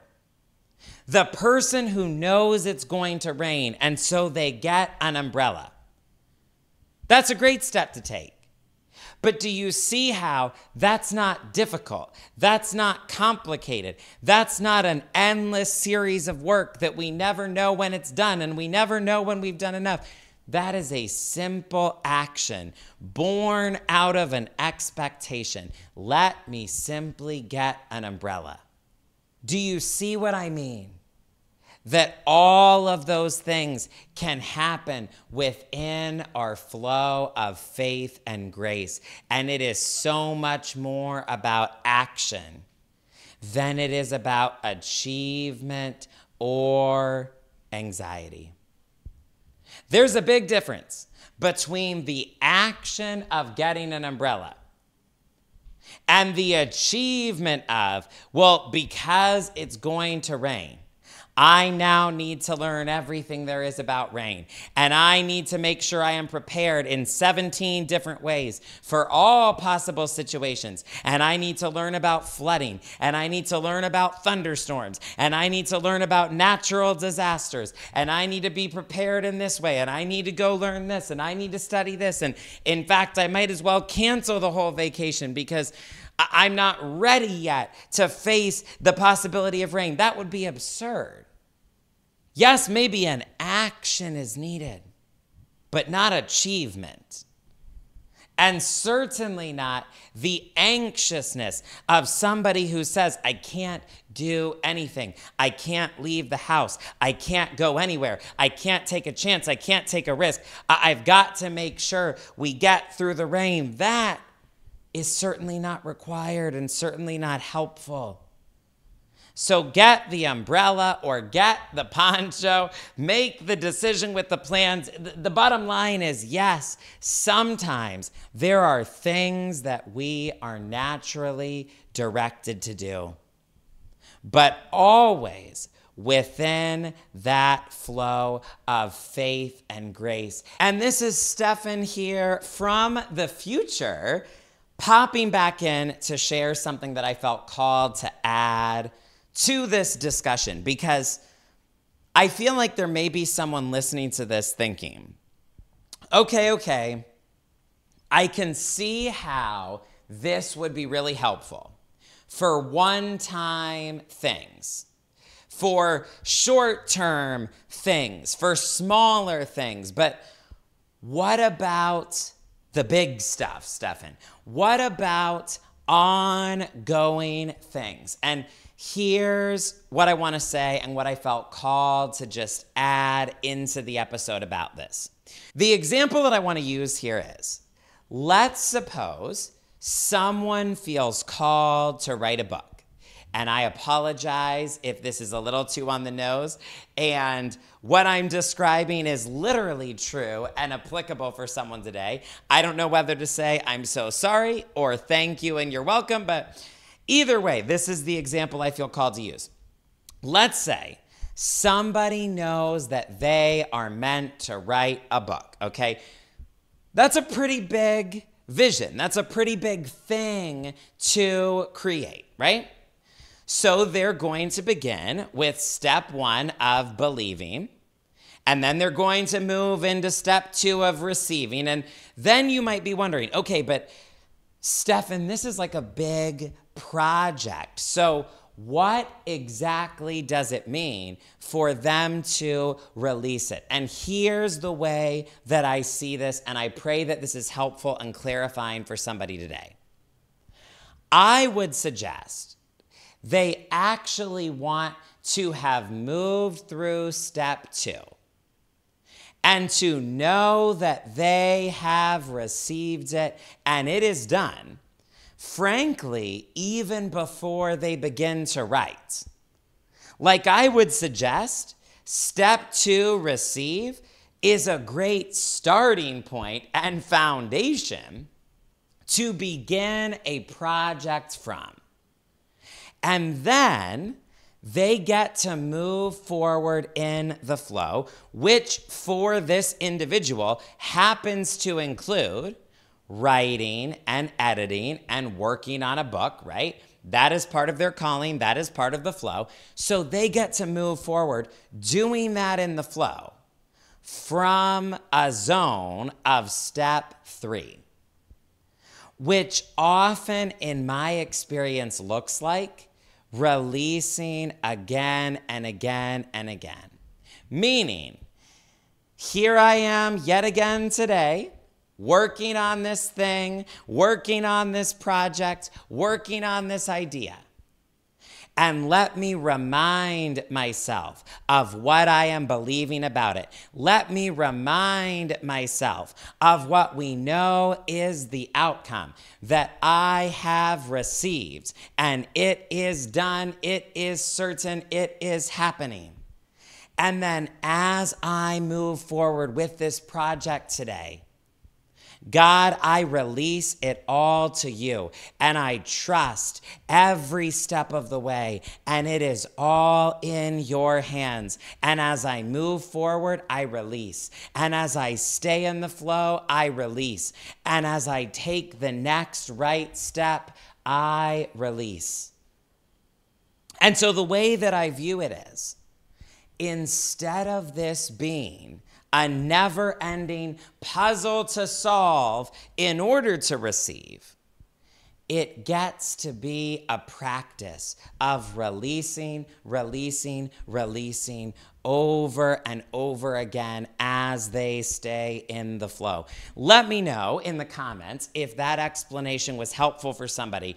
And last thing I will say here as future Stefan interjecting before we get back to the teaching is, I really think this continual flow of releasing is relevant not just maybe for big projects, big ideas, big dreams, but also for things that we struggle to let go of a little bit more than usual, for things that one time will certainly not probably be enough. And one thing I have learned is that it is perfectly okay to choose to release something for the second time or the third time or the fifth time. And in the same way that Emily Fletcher talks about in a meditation context, you learn to work the letting go muscles. I feel like the same thing applies to the practice of releasing. You make it a practice and you choose to embrace it. And you learn to get good at and even welcome the opportunity to work those muscles. And so I just want to give somebody full permission and encouragement today. It's okay If when you begin to work with this flow of believe, receive, release, it's okay if you release something and then you find that it pops up again. And now you're thinking about it, and now you're worrying about it, and now you're not sure what to do. That's normal. You're human. It's okay. And you can release as many times as you need to. And what I have gotten clear on is that so much of my peace is dependent upon how good I am at releasing and how quickly I can release whatever is on my mind and heart. And I got to tell you, I have so many ways of doing this. I have a thread in ChatGPT where I write out my prayers, and I will type something there and release it over and over again if I need to. I have a notepad. And sometimes when I need to hand something over to God and stop thinking about it, I will write something on the notepad, fold it up, and then set it under a book. At the moment, I am setting things under a book called Speak the Blessing, which I feel like is fitting for this teaching. But there have been things that I am pretty sure I have written down on a little piece of paper and folded up 5 or more times to put under that book, because I was practicing release. I'm telling you, your peace is so determined by how good you become at working this faith muscle and by how quickly you will let yourself let go. And there are so many ways to do it. There are so many ways that I practice the art of letting go and releasing something over to God.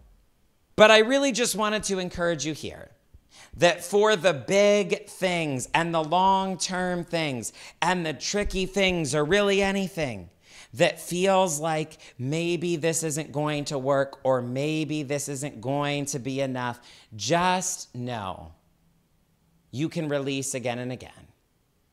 You can release as many times as you need to. And I just want to share as a quick testimony here. There is something specific that I received this year that was a very big deal to me. And I went back and looked out of curiosity and because I felt prompted to. And I discovered I had written that thing down and put that thing in my journaling and sowed for that thing a total of 7 times collectively. Now, I don't know if I worded that very well, but essentially what I'm trying to say is I sowed for it a couple times. I declared it in journaling a couple of times. I wrote it down on a list to hand over to God once or twice. And I just remember when I added it up, I could find at least 7 times that I spoke that thing and stood in that thing and reaffirmed that thing, but in a way that practiced this flow. I didn't speak it and affirm it and bring it back to my consciousness in a way that sent me into pressure and attachment and obsession. Yes, I did it 7 times, but every single one of those times, I would believe, receive, release. Believe, receive, release. And that made all the difference. And when all was said and done, it didn't matter to me that it took 7 times of believe, receive, release. I was just thrilled because I knew I was going to be celebrating all along. And so what I am inviting you into today is believe with faith, receive with confidence, Release with trust. If you're taking notes, write those down. Somebody type those out in the comments. Believe with faith. Receive with confidence. Release with trust. That is how you stay in the grace flow. And I am telling you, it makes such a massive difference when you do that step of releasing. When you don't cling on to it with pressure and attachment and excess energy, but you give it over to God and you surrender and you trust and you let go, it makes all the difference in the world. And I know for some of you, this is a foreign language. For some of you, this is new. For some of you, this is very different from how you're used to creating. But the invitation is here. This is the grace flow. Believe with faith. Receive with confidence.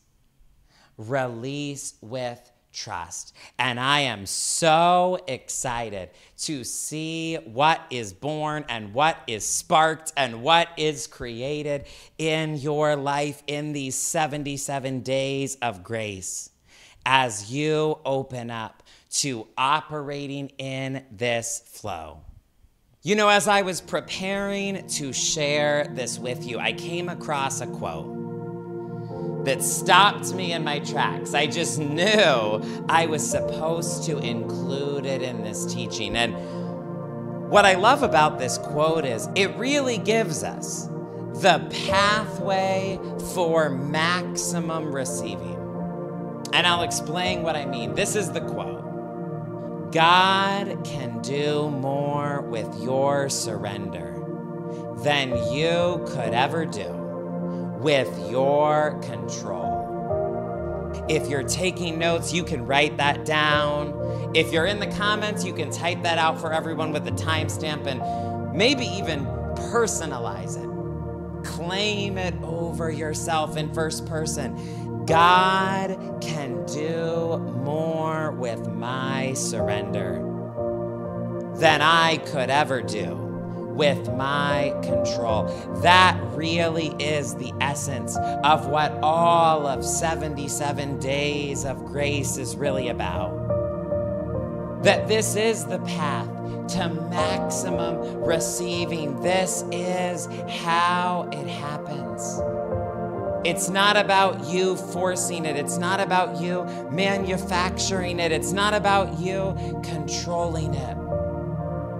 None of that was required for the tree to shift overnight after a simple word was spoken, and none of that will be required for a shift in your life either. Why?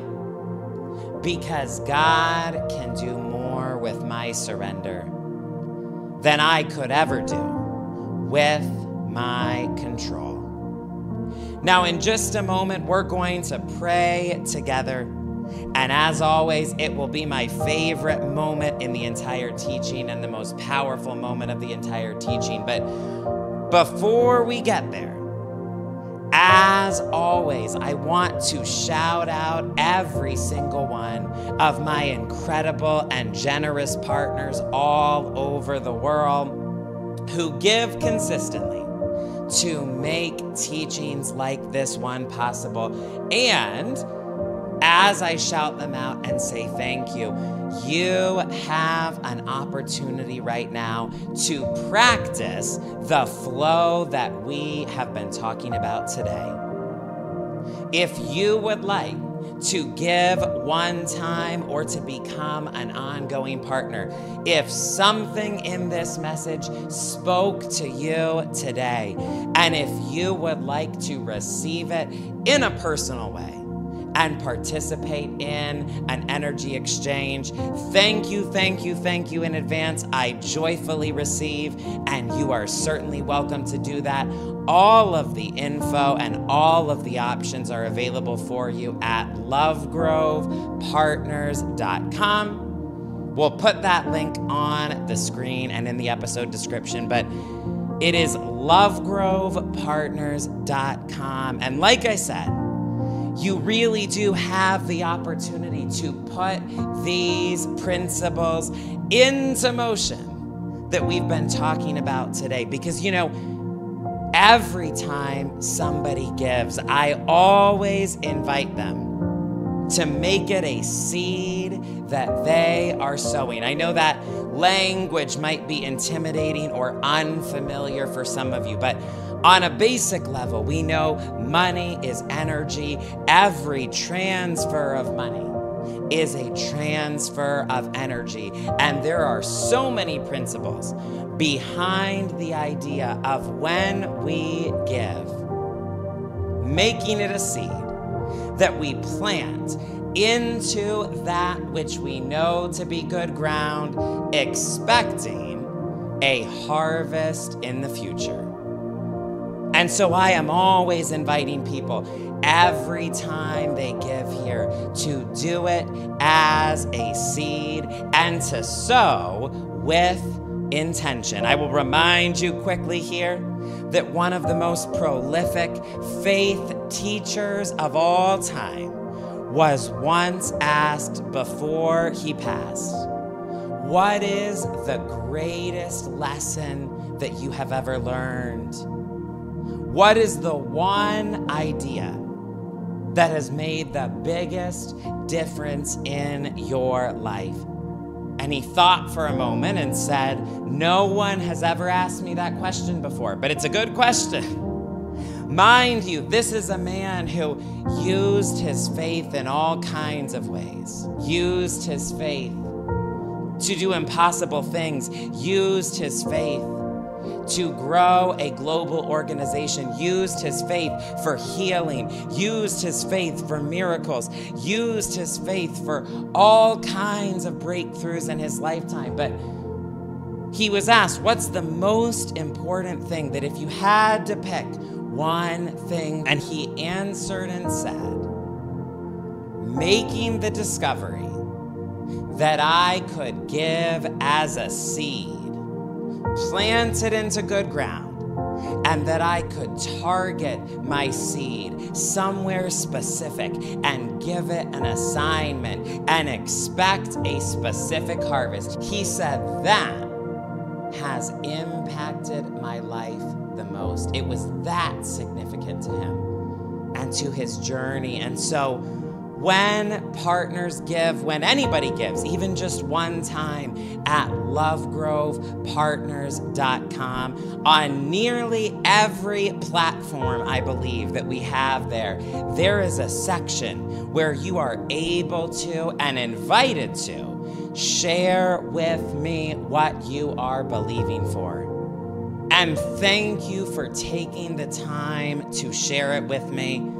I read every single one. I pray over every single one. And it is such a special thing to get to believe with you and stand in agreement with you. But I want to talk through this flow with you that we've been talking about today for a moment, because for all of you who are giving today or who give here on a regular basis, I want you to realize you can use the exact flow that we've been talking about today every single time you give. And I pray that you do. I pray that you do utilize this fully. So let's talk for a moment about this flow. Believe, receive, release, and you'll see what I mean. And then we'll pray together. But step one is believe. I want to challenge you there. Ask to be guided to something to believe for your future. Some of you won't struggle with this at all because there's already something very much on your mind and on your heart, and you know exactly what you want to sow for. Others of you, nothing immediately comes to mind, which is A-okay. And that's where I invite you to just open up and pray and ask for guidance. Ask for vision. Ask to be given something to believe over your future. Personally, I recommend one specific intention, for one deliberate seed. One thing per seed is my recommendation so that it's potent and targeted. Understand, I have experimented with this myself hundreds and hundreds and hundreds of times. And believe me, I have certainly done the type of seed that has 9 things written under it because I had a lot of desires and I had a lot that I was trying to release.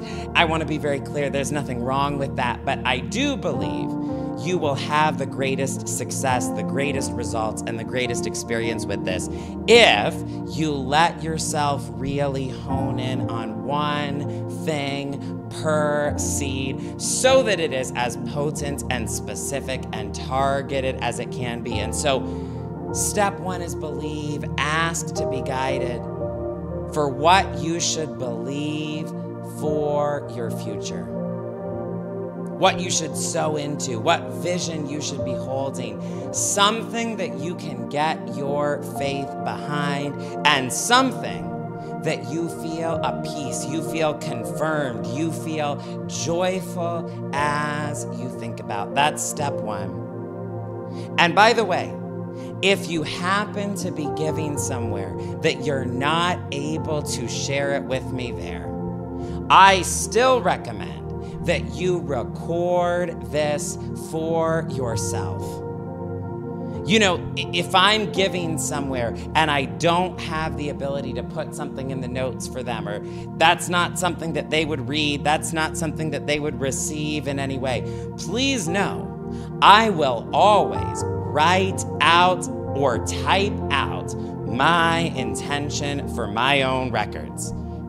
I want to be able to look back.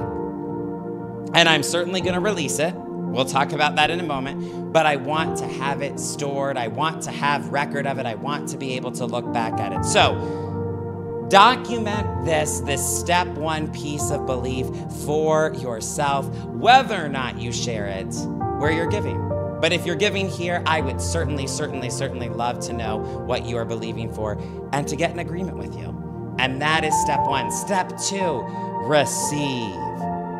This is where you get to know that just as certainly as you sow, you will certainly reap. Let me say it this way, the timing is uncertain, but the harvest is certain. The timing may be uncertain, but the harvest is certain.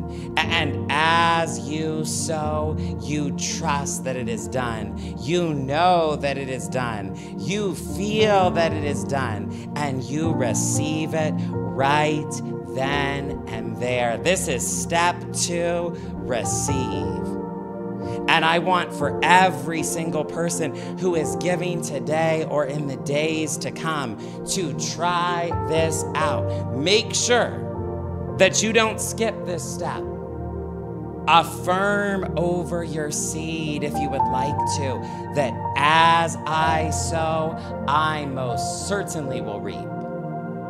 And just as I sow bountifully, so I will reap bountifully. Though I don't know the timing, because the timing is uncertain, my harvest is certain. And I know that it is done right here and now. I receive it. And I feel that I have received it right here and now. Don't skip over this step. Give yourself this experience as you give. And then you move to step 3. And I know some of you will be doing this right now in real time with me. You move to step 3, which is release. And don't we know this is true even with the physical, biological example in nature that in order to plant a seed, we must let go of it. I can't simultaneously eat my seed and plant it. I can't hide my seed and plant it. I can't stash away my seed just in case and also plant it. We know this to be true on every level. In order to plant a seed, you must let go of it. And I want you to envision this with me. Envision how in the planting process you let go and you watch the seed drop into the soil where it gets buried and covered up and disappears for the time being.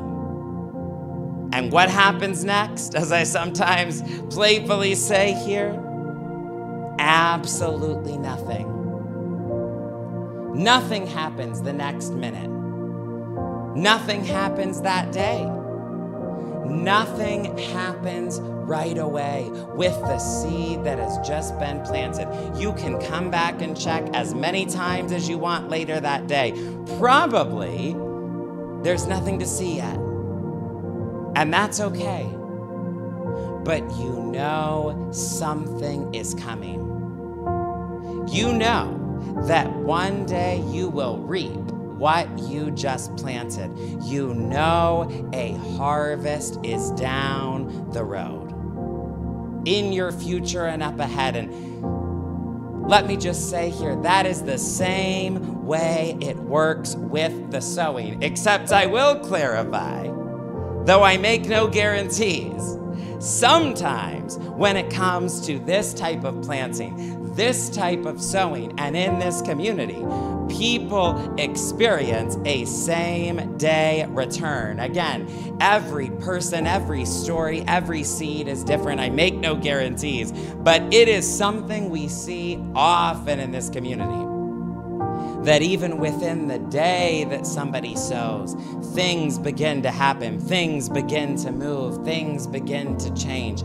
And yet, we also know it's not so important, and we don't have to be attached to whether or not something happens right away like that. I will tell you, family, as my testimony, the seeds and the harvests that have changed my life the most were not a right-away situation, were not immediate, and yet they were permanently impactful in my life. And so step 3 is release. And I actually had a partner tell me recently, Stephan, I'm so glad that you talked about this idea of expect, then release, because I don't think I was ever doing that when it came to my giving.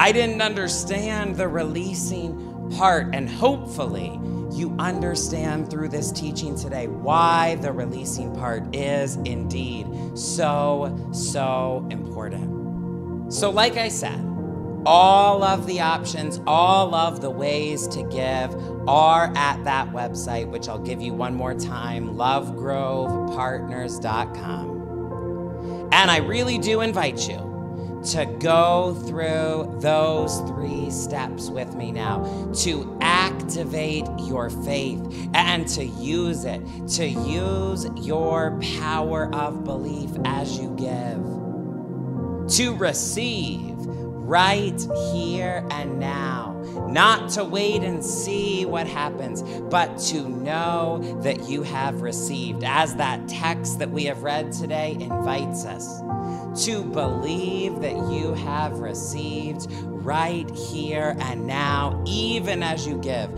Practice the receiving. Step into the receiving today, and then release. And as you let go, as you sow the seed, as you press that button, I want you to feel yourself both releasing the seed into the ground, releasing a harvest into your future, and then really at the deepest level, releasing that desire, that dream, that specific intention over to God.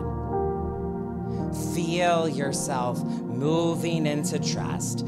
Feel yourself letting go in the most powerful possible way.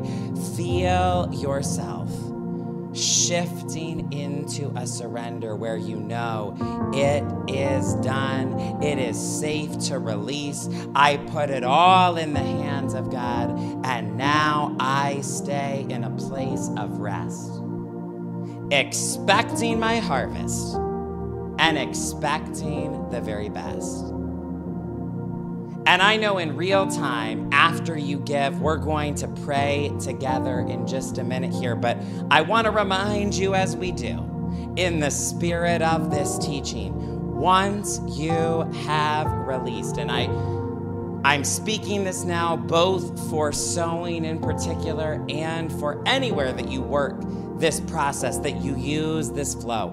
Once you have released, it is correct to go about your life, to go about your business, to do whatever you would normally be doing without any worry, fear, or concern. It is the right choice to keep living your life. It is the right choice to move forward with your day.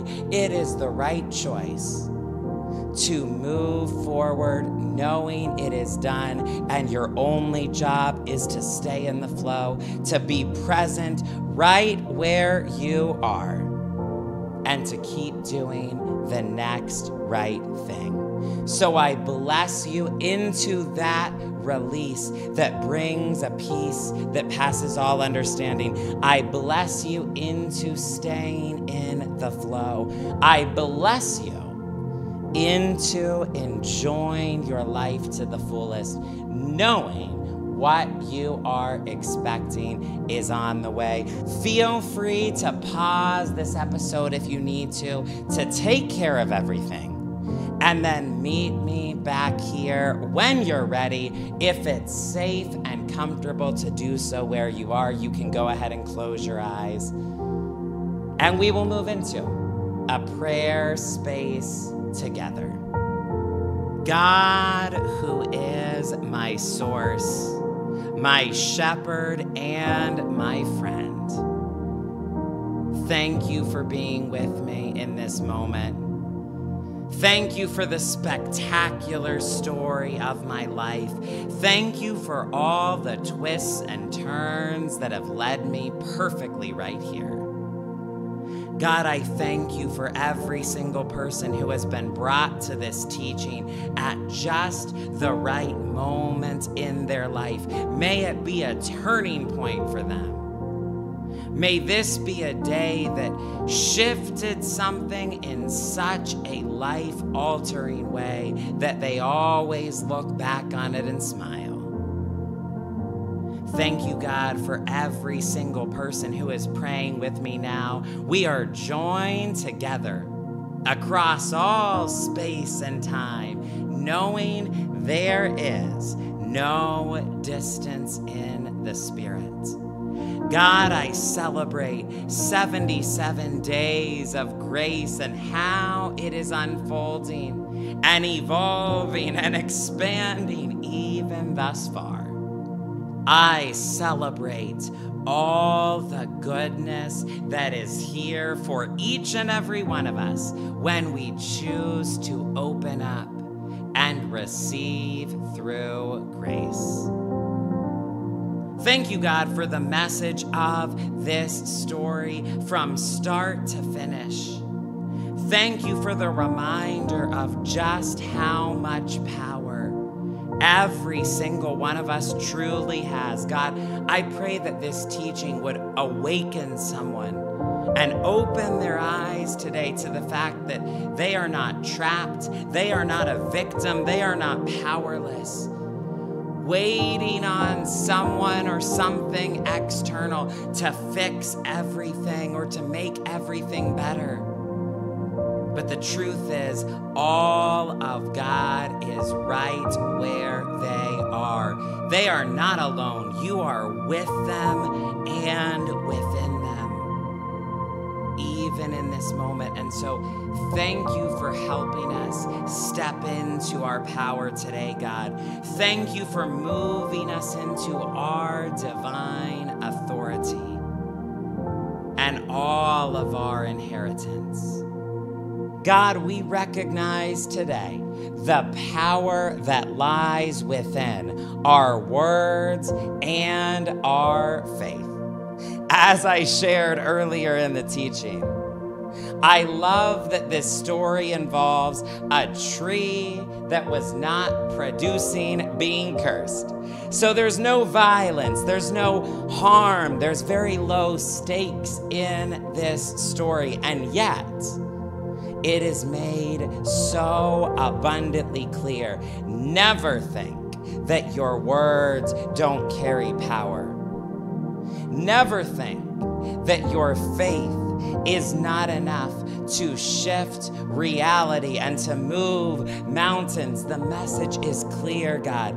Never think that you can't spark something into existence. Simply with your words, with your faith, with something that you speak. We receive this reminder of our power today. And God, I pray that it sticks with us in the days to come, that we absorb this truth and this text, that a word spoken from our mouth is enough to accomplish or destroy nearly anything. May we use that power wisely. May we use that power with love and intention and care. God, I pray for the person on the other end in agreement, joining with my faith right now. May they speak blessing over themselves. I know that can sound cheesy. I know that can sound corny, God. Like, what do you mean I'm supposed to bless myself? But God, I pray that they would recognize just how much their words matter, that the miracle is in their mouth. The miracle is in something they possess. It lies in what they say. And I remember, God, the day that it hit me.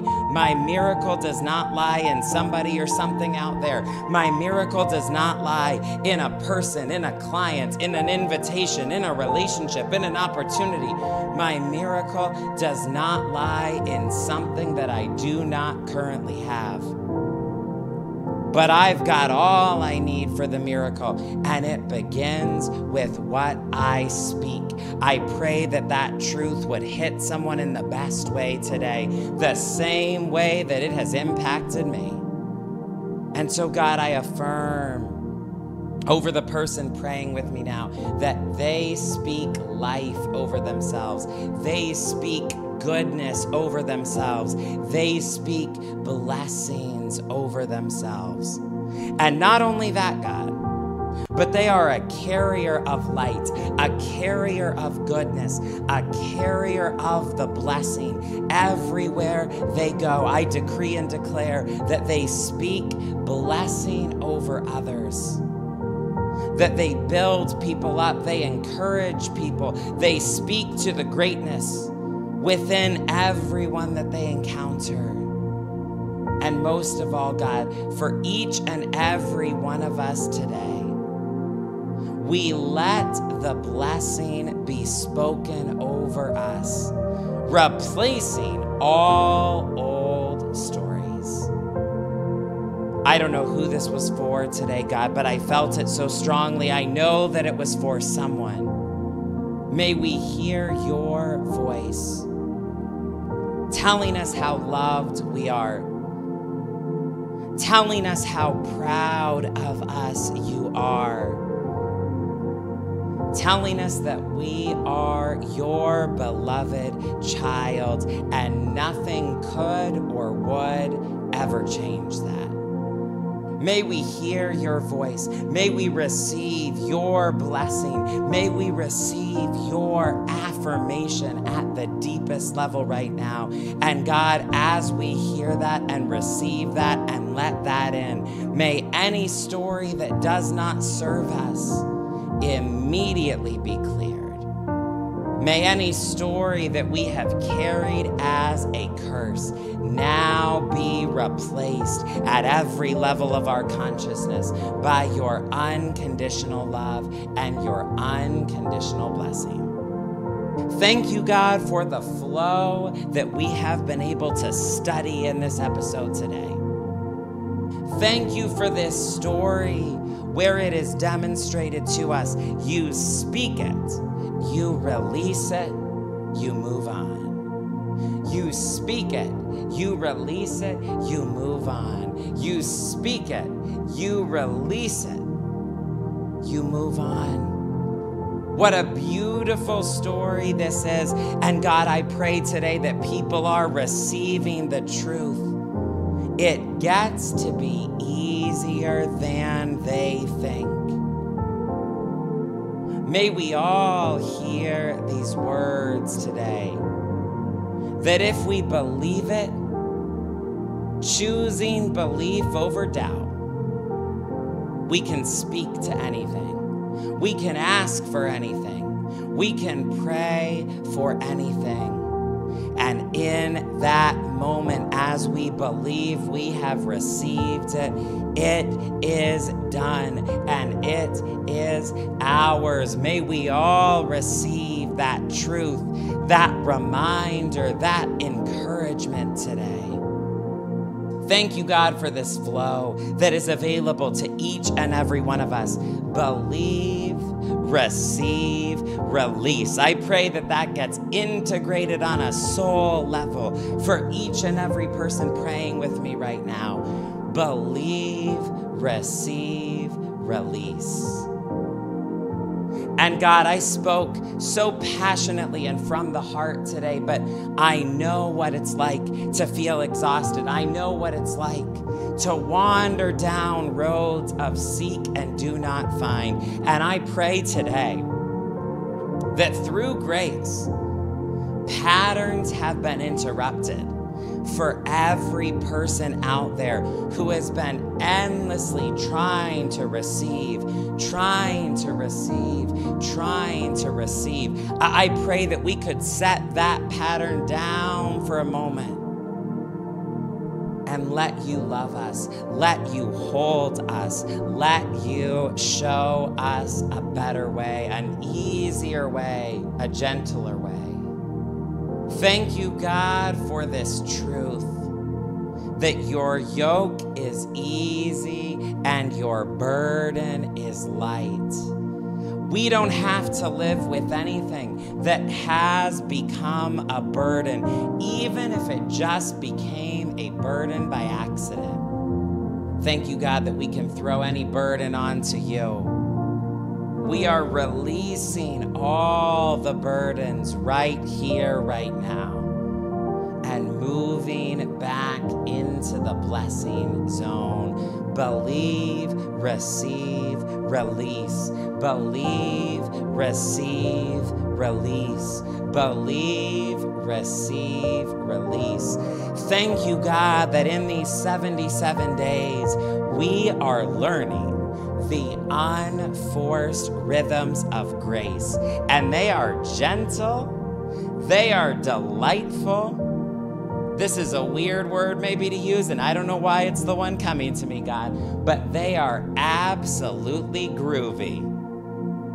These are some groovy, unforced rhythms of grace that you are leading us into. And so, God, I pray for every single person listening to this teaching and praying with me now as they operate within this flow in a way they never have before. Thank you that the faith of God is alive and active on the inside of them.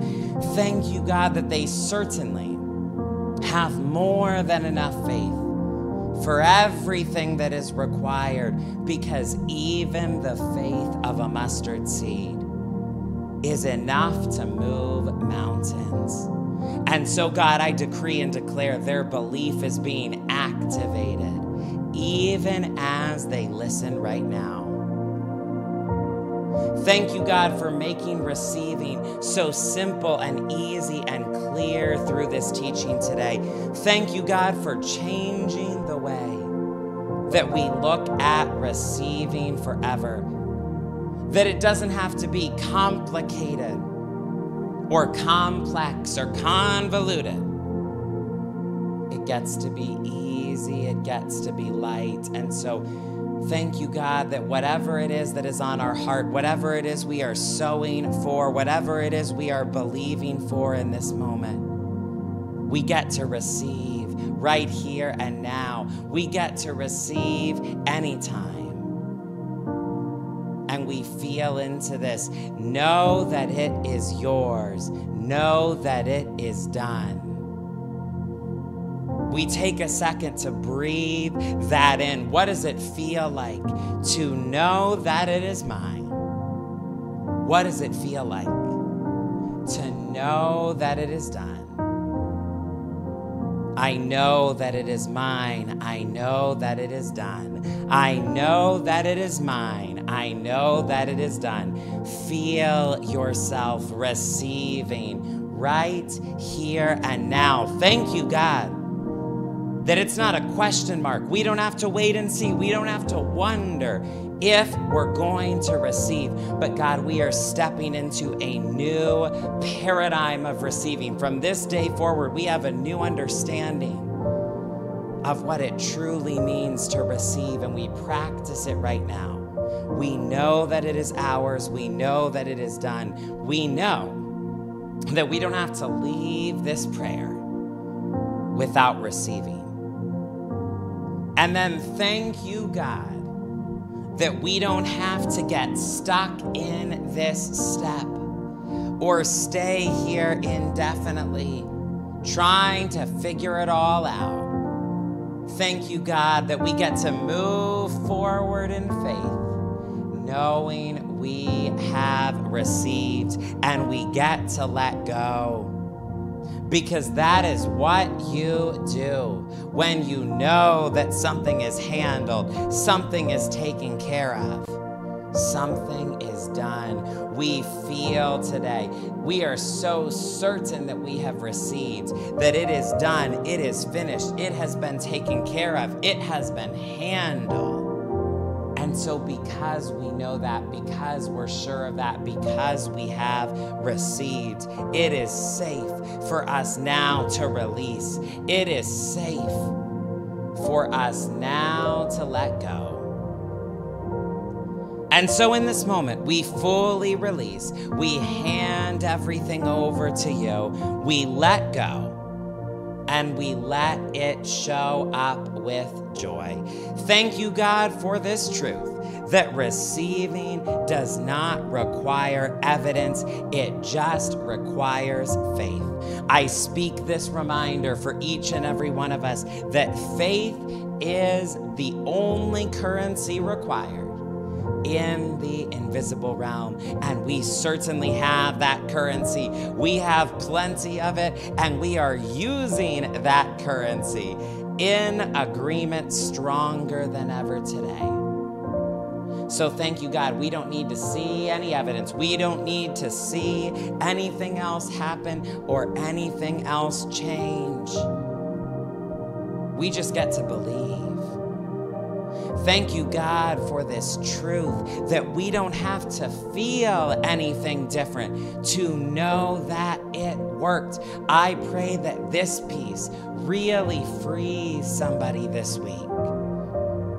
That they don't think that their feelings are an emergency, that they don't think that their feelings are a problem. And God, I pray that people can hear my heart and hear the truth behind this, that it's not in any type of way that devalues human beings or emotions or every valid part of the human experience. But I've just been in personal development world long enough to know there are so many people who judge themselves for their feelings. There are so many people who are terrified of their feelings. There are so many people who feel like their feelings must be the thing that is screwing it up.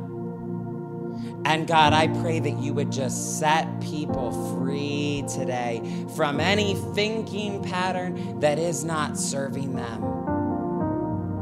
And particularly, any type of attachment or judgment or resistance around any of this that simply isn't helping. I speak this truth. We don't have to feel anything different or feel anything specific for it to work. We can simply know that we have received. God, there have been moments where I didn't feel anything mystical. I didn't feel anything magical. I didn't feel anything special. But I still knew that there was a belief that I was grounded in, regardless of what I was feeling. I think of moments where I felt a little sick, or I felt a little tired, or I felt a little off, and yet I continued to receive, and your goodness was still unending. I think about moments where I felt, quite frankly, in a bad mood, and so much good poured in anyway, because even when I wasn't feeling good, you are unconditional good, with infinite good always on the way to us. And God, I'm gonna leave it there for now on this truth, but I pray that people would feel so encouraged that they're doing it right, that they're right where they're supposed to be, that nothing can stop their receiving. And then most of all, God, I pray that people would feel themselves living in this flow, where they don't have to be on hold. They don't have to pause everything. They don't have to live their life in a waiting mode or a fixing mode or an endless healing mode, trying to get to some hypothetical destination. But thank you for this reminder, God. We are actually meant to continue living our life. This is the divine flow. Speak to it, release it, move on. Believe it, receive it, and then move forward in the flow. Thank you, God, for how simple it really gets to be. And so thank you, God, that we are not deterred by appearances. We do not grow weary in well-doing. We do not make a meaning out of any part of the appearances or the circumstances right now. But we let ourselves trust, and we let ourselves relax, and we let ourselves stay in the flow. Thank you, God, that in the days to come, people get to discover who they are without the worry. People get to discover and live into a version of themselves that knows it is all going to be okay, that all is well, that it is already taken care of. Thank you, God, for making space in our consciousness and making space in our lives as we no longer believe we need to keep thinking about it. And so from this day forward, God, we live in this beautiful flow. We believe with faith. We receive with confidence. We release with trust. Thank you, God, for bringing us back and reminding us of this truth many, many times. Thank you, God, for showing us how to do this day by day, moment by moment. We believe with faith. We receive with confidence. We release with trust. What a flow that is to live in. Thank you, God, for the flow of faith and grace. As I have shared before, we receive by faith through grace. Our job is the easy part. With all things in the spiritual realm, our job is just to believe. Our job is just to receive. Our job is simply to say yes. So right here and now, God, we do the easy part. We do our job. We say yes, and we believe, and we receive right here and now. And having done that, we release. Because though it flows by faith, and that is the starting point and the activation point, we know that it flows through grace. And that is not about our work. That is not about our hustle. That is not about our performance. But God, it flows through grace, that gentle, unforced, groovy rhythm of grace that we are learning to live into in these 77 days. God, I pray for every single person who is sowing something today, that they would have a whole new experience of sowing, a greater experience of faith, and a greater experience of grace, a greater experience of receiving than they've ever had before.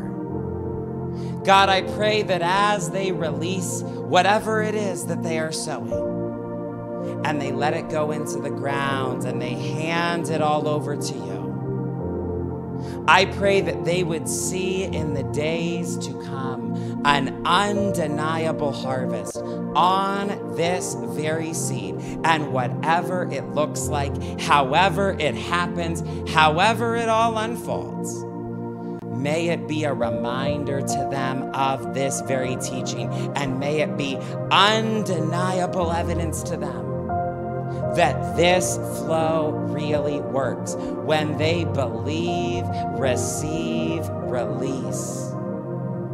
Believe, receive, release. May they have their own personal evidence that when they believe, receive, release, they end up with a best case result in the end every single time.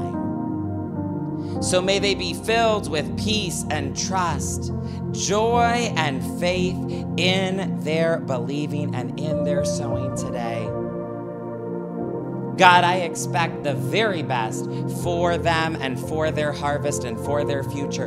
But I also pray that they would experience a whole new level of releasing as they give today, that they would know what it is to truly release, and then to keep living their life and go about their day and go about their business, knowing it is done. Finally, God, I speak this truth for each and every one of us, that you can do more with our surrender than we could ever do with our control.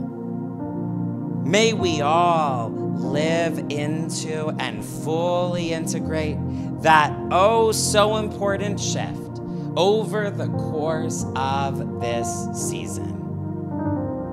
Thank you, God. You can do more with our surrender than we could ever do with our control. We get used to living from that space here and now. Thank you for helping us believe. Thank you for helping us receive. Thank you for helping us release. I celebrate in advance the way that this episode sets people free. I celebrate in advance the way this changes our receiving forever. I celebrate in advance all the mountains that are moved and the miracles that are sparked as a result of this life-changing truth. Thank you, God. I speak all of this in the name of Jesus, who said, all things are possible for the one who believes. And so it is, and so we are, together in agreement. Amen and amen. That does it for this episode today. If you are still listening, you made it to the end. Congratulations. I would like to think this episode spoke to you in a significant way and that something resonated with you in this particular teaching. And if that is the case, I would invite you to take a moment, hit the share button on whatever platform you may be on, and share this episode on your favorite social media platform. I'll let you choose which one, and you know who you're connected to and where your community is at. But the bottom line is, you can hear in my voice all throughout this episode how passionate I am about changing the receiving conversation. And I can only do that with your help. So thank you in advance for hitting the share button and helping me get the word out about this episode and this show. Now, after this episode concludes, 77 Days of Grace, of course, continues for everybody who is going through it. If you have not officially joined us yet, it's not too late, no matter when you are hearing this. And I would love to have you join us and go through your own 77-day experience. We are going to put this episode into a playlist over on YouTube, and we will of course link that so that whether you are tuning in on YouTube or on a podcast platform, you will be able to find that entire playlist in the episode description. There is the initial Rave Church episode where I introduced the 77 Days of Grace. You can listen to that one if you haven't. There is another teaching episode already there besides this one, all about the truth that I can't possibly mess it up because I always receive through grace. That teaching is available if you want to go into depth with me there. And then whatever else I feel called to put there, we will add over the course of these 77 days. One thing that I suspect will be added, though it's not currently at the moment, is a subconscious affirmation track. Specifically, I'm thinking the one that is linked to the 77 days of goodness from last year and those 77 spectacular truths about all the good that God wants for your life. Just to give you a little explanation of why I anticipate that will be going on the playlist, I feel like all of those 77 truths really are at the core a message of grace, because none of them are worded as things you have to do. Every single one of them is worded as something you just get to open your heart to, something that you just get to receive, and something that God is thrilled to do for you as a child of God. So I highly recommend that subconscious affirmation track. And now I'm just making the executive decision as I record. We will certainly be adding that to the playlist. And for all of you who are on the 77 days journey with me, just stay connected. I do encourage you to press play on something from this channel, from this world of inspiring and empowering content every single day. Feel free to use this playlist. Feel free to use anything that is on the channel or on the podcast feed that can support you on your journey. Last but not least, if you and I are meeting for the first time, or we are somehow still not connected via email, you can go to this website that we will also put in the episode description, lovegrove.club. And when you do, you can sign up to get encouraging messages from me in your inbox. I will stay in touch there, and I will send you my favorite teaching of all time right away as a free gift. That website again is lovegrove.club. But I bless each and every one of you throughout this week, whatever it looks like for you, and for all of you who are going through 77 days of grace right now, may your experience be beyond belief in the very best way. I love you, I believe in you, and I will see you back here very soon. The best is yet to come.